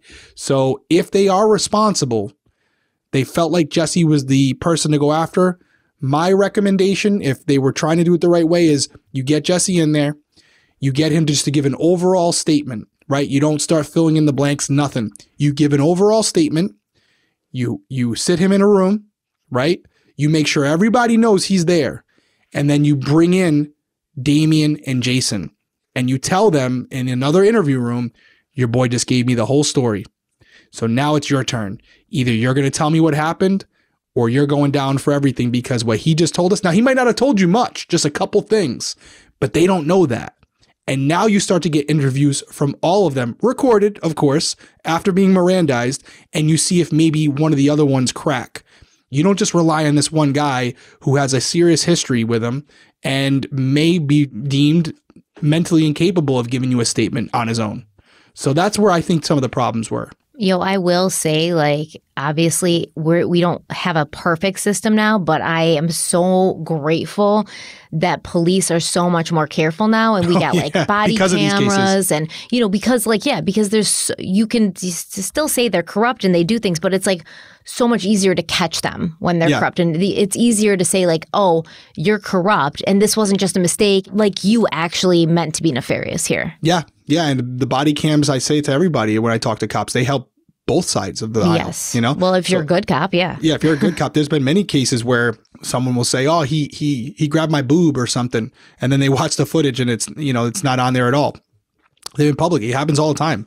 So it's one of those things where it's a benefit to everybody, keeps everybody safe and accountable. So yeah, that's, I mean, is there anything else? This is it's a long episode. I think we covered a lot though. This is a long one, but you can't really give the full picture without going through. I didn't know we were going to go this in depth. I don't know until we're doing it, but you need to go over the interview this in depth, because this interview, according to the police, is the smoking gun. So we really had to dissect it and break it down and let you guys come to your own opinions. My takeaway, if he was telling the truth, I can't say he was, because of how poorly it was conducted. It was so bad. I'm honestly surprised it was allowed to go to trial. And it just shows you different times. Yeah, it's so poorly conducted, I can't put a lot of weight into it. And that's unfortunate, because if it had been conducted the right way, just minor things where if he had just, this was the first interview, no previous, engagement, and he just came out of nowhere and said, yeah, we were there and he did this with a knife to his genital area, and he was giving details that wasn't in the newspaper yet, Yeah, but like Gary Gitchell's like, oh, he showed guilt knowledge. He did not. Well, I mean, yeah, that's subjective. And then also you would ask them at the end of this interview, for the record, have you spoken to anyone about this case prior to coming in here, prior to meeting with us? What have you heard from other people? Have you talked to parents? Have you read anything? Is there anything that might have influenced your answers today? And they can say, they might lie, but they can say, no, I overheard my parents, whatever it might be. He did say that sometimes, like, he'd be like, oh, where'd you hear that? And he'd be like, oh, this, and that. So did it's Aaron Hutchison. He said, I heard from Dana Moore, and they still don't listen. So like, what does it matter at that point? Yeah, no, it's tough. It's tough to look at this. If this is what they went off of, it's tough to see how a jury found them kind guilty. of felt like that's what they wanted to do, so that's what they were going to do. Like Yeah. they weren't going to listen to anything that didn't fit with their narrative. Clearly. Any final words? Now that we're No, 3 I hours think in, if we're you stayed to good. the end, wow. Go ahead. People stay till the end. They're here. I agree. Yeah, no, I know they did. All right, so listen, obviously, we appreciate you guys sticking it out with us. That was a long one. Some parts were a little harder than others to listen to, but we can't go over these cases half-assed. We got to go through it all together. We did. I think we leave this one thinking, okay, this is what they were eventually arrested on. How do we feel about the interview? Your own personal opinion. If you believe this interview, then you think they made the right move. If you left this interview, don't let us influence you. If you left this interview thinking, wow, that was really poor, and that's what a judge signed off on, well, then the whole case, the whole charge itself is built on a shitty foundation. So what do you really have? And so we'll go into the next one. What are you thinking? Another, I know you hate when I do this to you. I don't know. I don't know, because next we're going to go into the trial, so maybe we can cover that in 2. Okay, so maybe 2 more parts and we'll cover that. And then we'll give our final thoughts and we'll call it a day. As always, we appreciate you guys being with here. This was a long one tonight, so thank you to everyone who made it to the end. If you made it to the end, what emoji we're going to put in the comments if you're watching on YouTube? Definitely a pineapple. It's A been long pineapple, time. and let's add a glass of wine, because at this point, even though I'm not a big drinker, and I could use a glass of, oh, look at Stephanie's drinking right now. So a pineapple and a glass of wine together, absolutely. So guys, appreciate it. Stay safe out there. We will see you next week. Bye.